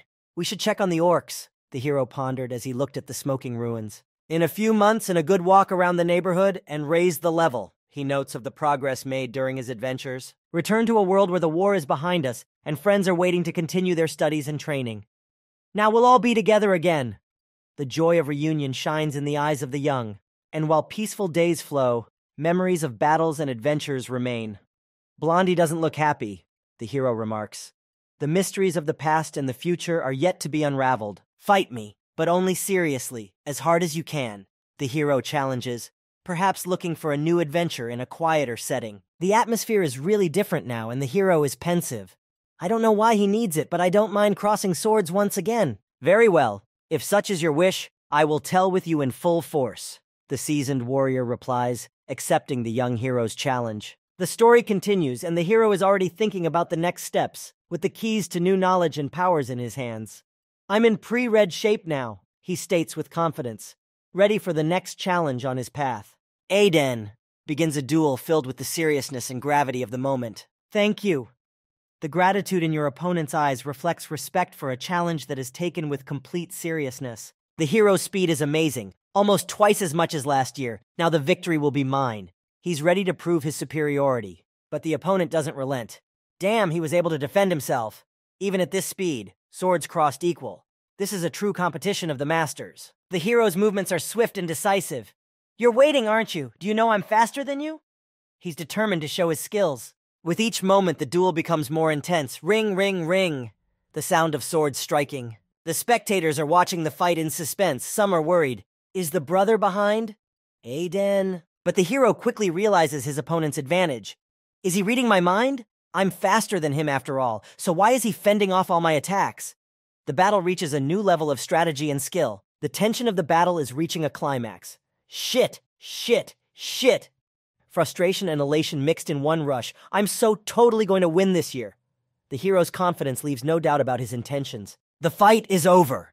With abruptness and surprise, the duel ends, leaving spectators and participants in amazement. No, an attack like that with everything else. I can't ignore that. The loser ponders, trying to learn a lesson from the fight. Thank you. The hero is grateful for the lesson, for the opportunity to face a strong opponent. As expected of a grand lie hunter, you surprise me even more this year. Recognizing his opponent speaks volumes about the stature and strength of the character. Michael sets the pace of the conversation, but it feels a bit tense. What? No handshake this year? Bewilderment is in the air. Gratitude and respect are echoed in his father's words. Thank you very much. 3 years in the Academy of Born Fruit. You've become much more experienced. Then, was that all he needed? We'll arrange the mayflies like he asked. And so, despite the trials of war, the family ties remain strong. But still not as strong as brother Mihai. You've gotten strong. His sister admires his progress. My sister's enthusiasm shines through in her words. Maybe I should study too. I'd be very happy if that's possible. Mikhail shares the news unexpectedly, introducing a shadow of alarm. Listen, there's something I need to tell you. And so, Michael's revelation. For the next 3 years, I will happily live for the good of the kingdom, the duties of his name. Michael's apology adds weight to the moment. I'm sorry it's so sudden. And you can sense the anticipation of new adventures in his words. The sister worriedly asks, when does this service start? Michael's answer is shrouded in mystery. I'm sorry, I can't tell you that. Stunned, she learns that as of tomorrow, Michael will leave for duty. Change comes suddenly, altering plans and dreams. Her parents stand by her side, supportive, but their faces show mixed feelings. The mother smiles sadly, remembering the recent joyous moments of reunion. Michael turns to his sister with a promise. It's going to be okay. I'll be back in 3 years. His words are filled with encouragement and hope. Don't worry, I'll write to you as often as I can. He promises as he prepares for a new chapter of his life. The heaviness of goodbye filled the air. Not Mom, not Cecilia, is heard in a whisper full of sorrow and tenderness. The head of the family says with importance, and you too will fulfill the duty of a nobleman. Someday you'll have a child with talent. He addresses his children, foreshadowing a future full of trials and triumphs. Worry lurked in the younger brother's eyes. I have a bad feeling about this. He senses an impending storm of change. The older brother is surprised at the younger brother's ignorance. Strange. So even after working at the mansion for 12 years, he didn't learn anything. I haven't heard of anything special. Are the words of a man who knows more than he reveals? The looks are full of questions and bewilderment. Is he wearing armor? The younger brother can't hide his surprise. The heaviness of goodbye is felt in every gesture, every word. Cecilia, don't be silent. Say goodbye to him. Mother gently reminds me of the importance of the moment. A goodbye hug is full of emotion. I'll see you again. Sister. Michael's words are accompanied by tears. The father's words are filled with pride and love. Do your duty and come home soon. You are the pride of the Gran family. Heartfelt farewells resound in the air. Good journey, Mr. Michael. The quiet words accompany the young man on his new journey. The older brother looks at the younger brother with bewilderment and determination. Ah! Amélie, take care of Cécile. Protect her. He entrusts the care of his sister to the younger one, showing him trust and responsibility. Doubt flashes in the younger's eyes as he watches his brother leave. Is he an Arrowhigh, or was it just me? He wondered, trying to understand his brother's intentions. And so, step by step, Michael rushes forward. So, I set out to do my duty as a son of the Granville family. His words are full of determination and calling, leading him down the path of honor and duty. The family says goodbye to Mikhail. I'll be waiting for you. Be sure to come back. His sister waves her hand, sending her brother on his way. The younger brother stands looking thoughtfully at his sister as she walks away, reminding himself, I'll have to keep my promise and protect her. Time passes, and it's been 2 months since Michael left. Since October, I've been diligently mopping up all the goblin villages. He's thinking about his exploits. And here stands before us a young hero, already more experienced and stronger. I've leveled up and I'm ready to level up some more.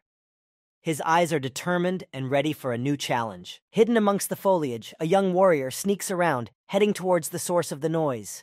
The fisherman will get here too, so we need to hurry, he whispers to himself, emphasizing the urgency of the mission. Looking up, he sees a village below, shrouded in the shadows of huge birds. The village is ruled by a V-rang monster I haven't killed yet.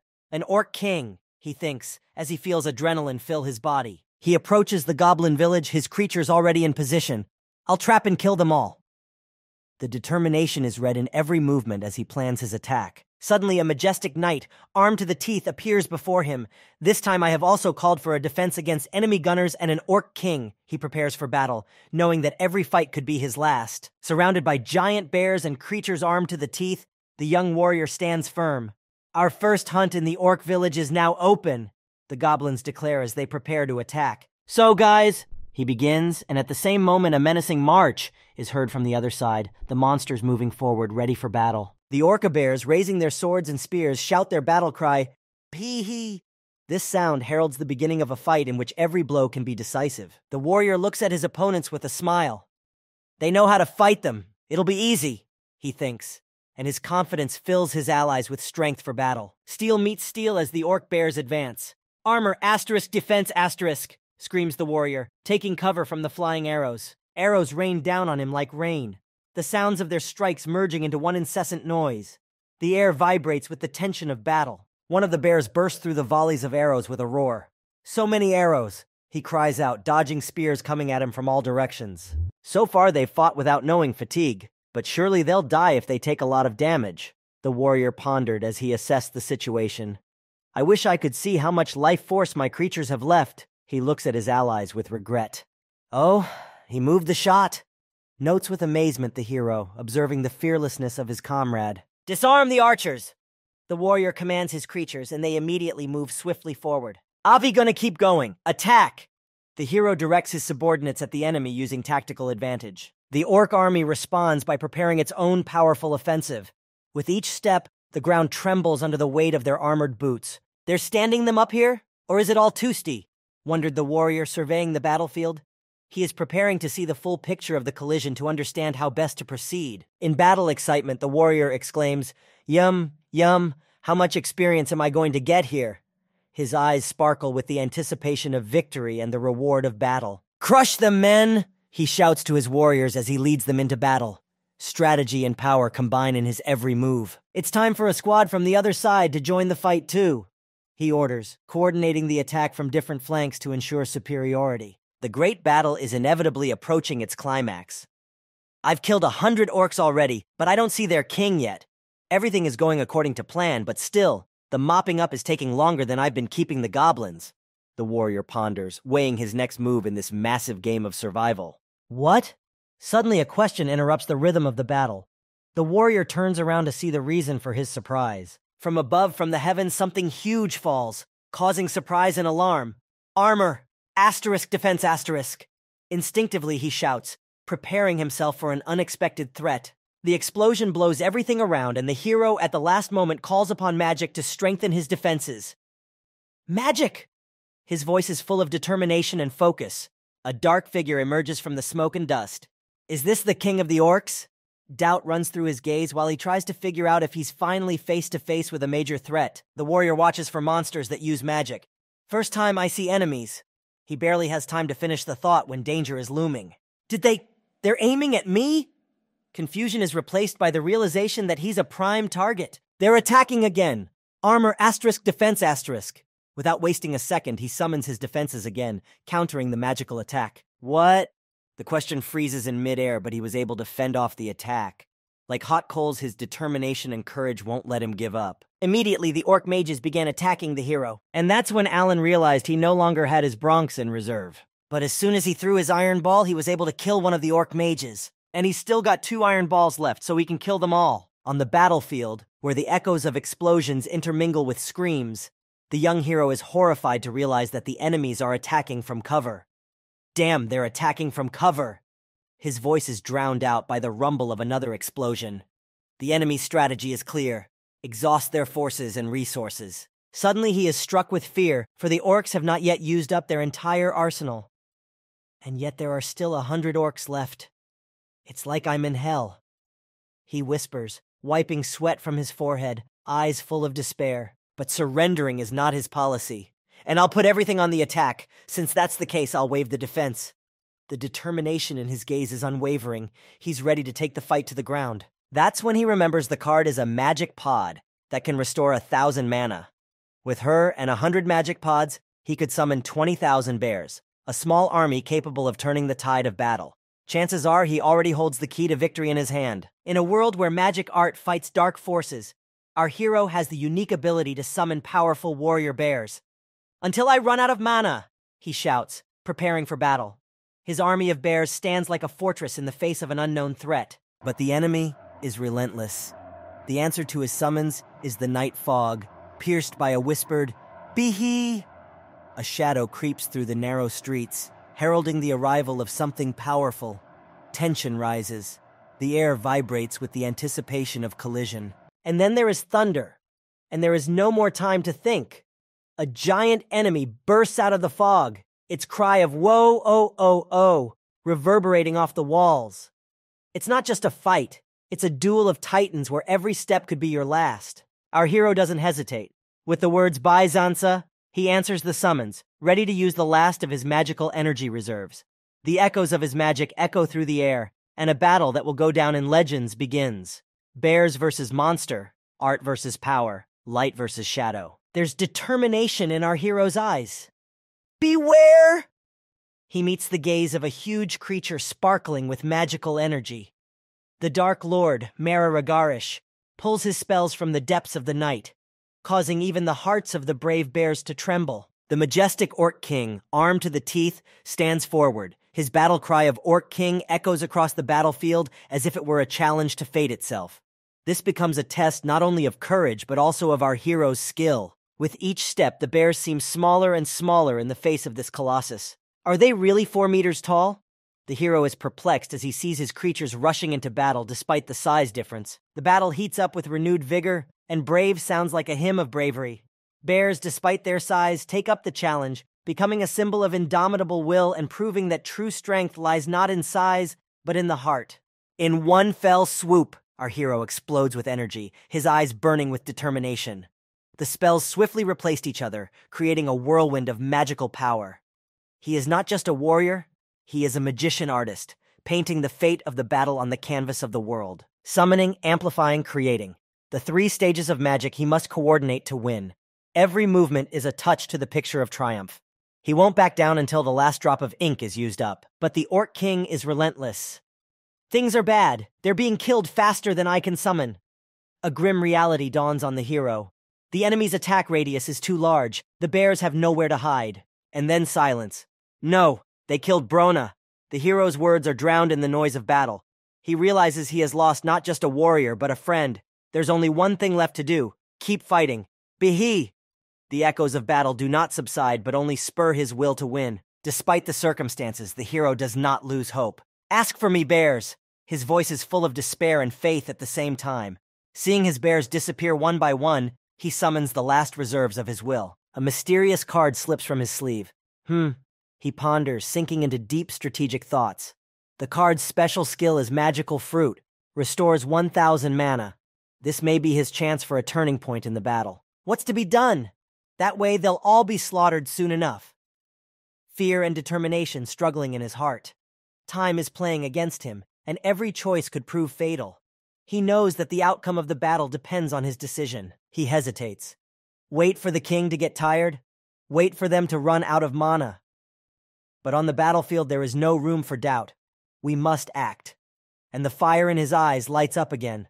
The fire of hope and determination to take the fight to the end. The battle had reached a critical point. Is this really the end? The hero whispers, looking at his empty hands. But then there is an unexpected twist. The appearance of a new character. Looks like you're having a hard time here, the stranger says with a confident smile. The hero is puzzled. I saw smoke, so I thought I'd check it out. The new hero brings with him not only power, but mystery. What the hell? I thought you were coming tomorrow, exclaims our hero when confronted with unexpected help. The mysterious warrior only smiles. Just thought I'd stop by to visit the orcs. It seems his appearance is no accident, and he knows more than he's showing. What else are you doing here? He asks the question, pointing to his presence as a chance. The hero's fate once again hangs in the balance, but now he has an ally, perhaps the key to unraveling this chaos. Who would have thought you'd bring the living here? The hero ponders, his gaze full of hope. An unexpected ally turns his attention to the battlefield. Shit, he killed my animals! With despair, the hero sees his creatures fall. What's that? Calmly asks the new arrival, just assessing the situation. Come back! In despair, the hero calls out to his bears, but his words seem powerless against the might of the enemy. The enemy might really think they're just ordinary monsters. Just ignored my beasts? The hero can't believe his magic is so easily dismissed. The enemy stands imposing and unwavering, as if he has been waiting for this moment. The ally, however, remains unfazed. Though come to think of it, I hear he can handle a Manhwa as well. Strength and confidence are present in his voice. The hero begins to realize that before him is not just a warrior, but the strongest knight of the House of Grandival, and he apparently didn't hesitate before the Orc King. Vice Captain Reedrant, the rescuer introduces himself, his gaze piercing and confident. I killed the Orc King. I leave the rest to you. He suggests the hero finish what he started, leaving the way open for his own victory. The hero meets his gaze with a mixture of surprise and gratitude. It's been a long time. Come for freebies too then, boy brick for battle? Reedrant jokingly throws in, noting the hero's rough journey. To see how the professionals work, the hero replies, ready to learn from the best. Reedrant walks on, his back indicating that he has no doubts about the hero's abilities. Hey, that was actually my experience. The hero doesn't want to be overshadowed by the vice captain, but now he knows that his path is not only battles, but also teaching, and he must walk it himself. The depictions of the two warriors, the spearman and the swordsman, emphasize the difference in their paths and fighting styles. The orcs continue to advance, their ranks endless. The Orc King is fast and has a large attack radius, the hero reminds himself as he prepares for another challenge. Reedrant, despite his strength, left the fight with the remaining enemies to the young mage. Isn't he too all stumpy? The hero is worried, but his doubts are instantly dispelled. Reedrant comes face to face with the mighty orc, his cry of Tumo o o o o o o o echoing in the air. And here's the moment of impact. Reedrant walks towards the enemy without fear, his steely gaze and powerful stride demonstrating his unwavering warrior spirit. The force of his strike is lightning fast, and even huge orcs can't withstand the onslaught. This battle is not just about swords and magic, but also lessons for the hero. He realizes that every fight is a step toward mastery, and that even in the shadow of the greats, there is room for growth and victory. The battle reaches its climax. Vice Captain Reedrant, with impeccable skill, deflects a blow from a huge orc. This moment, filled with energy and drama, is forever etched in the memory of every witness of the battle. After the storm of battle comes a well-deserved rest. At a table in the tavern, Captain Richard toasts the bravery of his comrades for those moments when they stood shoulder to shoulder against unimaginable foes. Zinor the War Demon is how they pronounce Reedrant's name, marveling at his unrivaled strength and bravery. He becomes a legend, a symbol of fearlessness and power, the embodiment of the ideal of the warrior. But the true hero of this story is a young mage who, despite the full might of the vice captain, finds the strength to stand and fight. Looks like he's pissed off, thinks the hero, looking at the enraged orc, and realizes that his ordeal is just beginning. Vice Captain Reedrant meets the enemy warrior's attack with fearlessness. His weapons and manner of combat glisten, deflecting the onslaught of a mighty foe. His fame grows with every moment of the fight, and he truly deserves the title of Great Warrior. The power of his strike is unwavering, as is his determination. With a shout of Tumo, he demonstrates his skill, forcing his opponent to retreat. These moments of battle become legend, told from generation to generation. The young mage, watching the scene, feels excitement and admiration. He holds his punches and he can't take a beating. He can't help but recognize the skill of the vice captain, who stands unwavering in the face of danger and is ready for any challenge. Reedrant's strength and confidence inspire the hero. So that's what he is, Captain Reedrant, the young mage thinks, learning from the vice captain and intending to use this lesson for his future battles. Reedrant stands unwavering before the orc army, their sinister figures filling the horizon. So they're the ones who started this fire? His cold gaze examines the enemy as he assesses the situation. With every movement the vice captain makes, the tension builds and the air around him shakes with the anticipation of battle. The young mage watches as his mentor prepares to face the crowd alone. And so Reedrant enters the fray, his movements swift and precise, his sword gleaming in flight. Orcs can't match his speed and agility. Every step he takes is a dance of death for his enemies. The young mage froze in amazement and admiration. That's what he is, a true warrior, he thinks as he sees Reedrant fearlessly meet the onslaught of the enemy, standing firmly in the path of their destruction. The force of Reedrant's blow crushes the enemies, their ranks crumbling like a wall under the hammer's blows. The echoes of his might spread across the battlefield, drawing admiration even among the orcs who had not expected such a confrontation. The young mage observes the scene, shocked. He was aiming for an orc mage? His eyes widened with surprise, seeing Reedrant tearing through the enemy lines. The vice captain's blows are so great that even the orc mage's dark enchantments fly apart like flashes of light. He is ruthless and precise. His every move means victory. Wow, orcs cut like butter in the kitchen, The young mage can't help but notice as he observes Reed Rant's unprecedented agility. He realizes that before him is not just a warrior, but a true artist of battle, whose maneuvers blur the line between war and art. The Reed Rant bursts through the ranks of the enemy forces with unrelenting pressure. His powerful blow echoes BAM!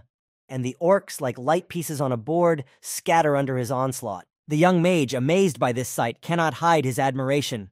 "Captain!" he shouts, realizing the extent of the vice-captain's power and bravery. Reed Rant's sweeps turn into a storm that sweeps away the orcs as if they were merely an obstacle in its path. Each of his movements is emphasized by an explosion of power, leaving behind only dust and destruction. No orc king is the equal of Captain Richard. Now that's power. The mage realizes with a twinkle in his eye that Reed Rant's skill level is far beyond his wildest assumptions. He is inspired and determined to follow his mentor's example and achieve the same greatness in battle. The young mage ponders Reed Rant's incredible skills, wondering if they were the same ones that Captain Richard once displayed. Perhaps the secret of their power lies not only in their weapons, but in their spirit, in their talent as warriors. He recognizes the defeat of the Orc King and realizes that a warrior's true strength is not in the sword, but in skill and experience. The mage's gaze on Reed Rant is full of admiration and genuine interest. On the way to the city, the mage marvels at how easily Reed Rant paves the way, shortening the distance between battle and peaceful life. His ability to go from war to peace is amazing. In response to the mage's request for help, Reed Rant, despite his seriousness in battle, shows kindness and willingness to help. "As you wish." His simple and powerful endorsement speaks volumes. Thus, the mage and warrior continue their journey, combining wisdom and strength, ready for new adventures and challenges. The mage and warrior continue on their way, reflecting on past events and conclusions reached. The young mage realizes the importance of strategy and discernment on the battlefield. Before the gates of the village, they ponder its future. "If we leave things as they are, it's not out of the question that the village will be overrun by orcs," Reed Rant says, anticipating the possible consequences of their actions. He suggests that the mage spend the night at the camp and then discuss the next steps. "The rest will be handled by the Order of Knights," he concludes confidently as he ponders a plan of action to protect not only the village, but the entire area. Their conversation continues and they exchange information about the number of enemies. "And how many were there?" asks the magician. 52. "And I don't think there's any more left," Reed Rant replies. The mage is amazed to realize that Reed Rant is not just a warrior, but a protector of all voices. Reed Rant shares the story of the village of Karina, where strange events began 4 years ago. He describes how the village began to supply more Alcuron, a magical stone full of mystery and power. The mage listens intently as Reed Rant continues to recount the aftermath of these events. The village was overrun by orcs, and monster carcasses with magic stones carved into them began to be found near the village. Reed Rant recalls how all of this led to him being taken into the service of the Granville Mansion, and how lately all the Alchiron trees in the area have been cut, their stones stolen. The mage, remembering his recent exploits, how he not only hunted lions but also single-handedly destroyed monsters, feels proud of his accomplishments. Reed Rant recognizes his successes, and the mage feels that his acknowledgement is not only a word of thanks, but also an acknowledgement of his own skill and importance in the story. Priests and scholars, thoughtfully studying the events, have come to the conclusion that everything that has happened is true. However, they noted that the young mage had no talent based on their understanding of magical power and ability. The mage remembers the light filling the room when he touched the orb, but the question remains: do they remember the events of the past when he first manifested his power? The symbols he saw are incomprehensible to the priests. Their inability to read them suggests that the magician's level of magical power is underestimated, and it carries something more than they may realize. Reed Rant turns to the mage and recognizes his true talent, which does not lie in the usual measures of magical power, but in his ability to fight and overcome obstacles. "You have a talent," he says, emphasizing that true talent often hides behind everyday achievements and is awakened in moments of adversity. Mage and Reed Rant exchange a look. The mage notes with some concern that the problems are not completely resolved, but Reed Rant reassures him, suggesting that they leave further conversations between them. Reed Rant then shares with the mage that the Baron noticed his talent long ago. This revelation comes as a surprise to the mage, who begins to understand why the Baron allowed him so much. The mage reflects that the Baron probably understood his passion for hunting and gave him the freedom to develop his skills. This realization gives him confidence in himself and his path. Reed Rant ends the conversation with an enigmatic smile, acknowledging that while the mage is interested in the details, he can't tell more. If the mage wants to know more, he can ask the Baron personally. This mystery only increases the magician's curiosity and desire to deepen his understanding of his own abilities.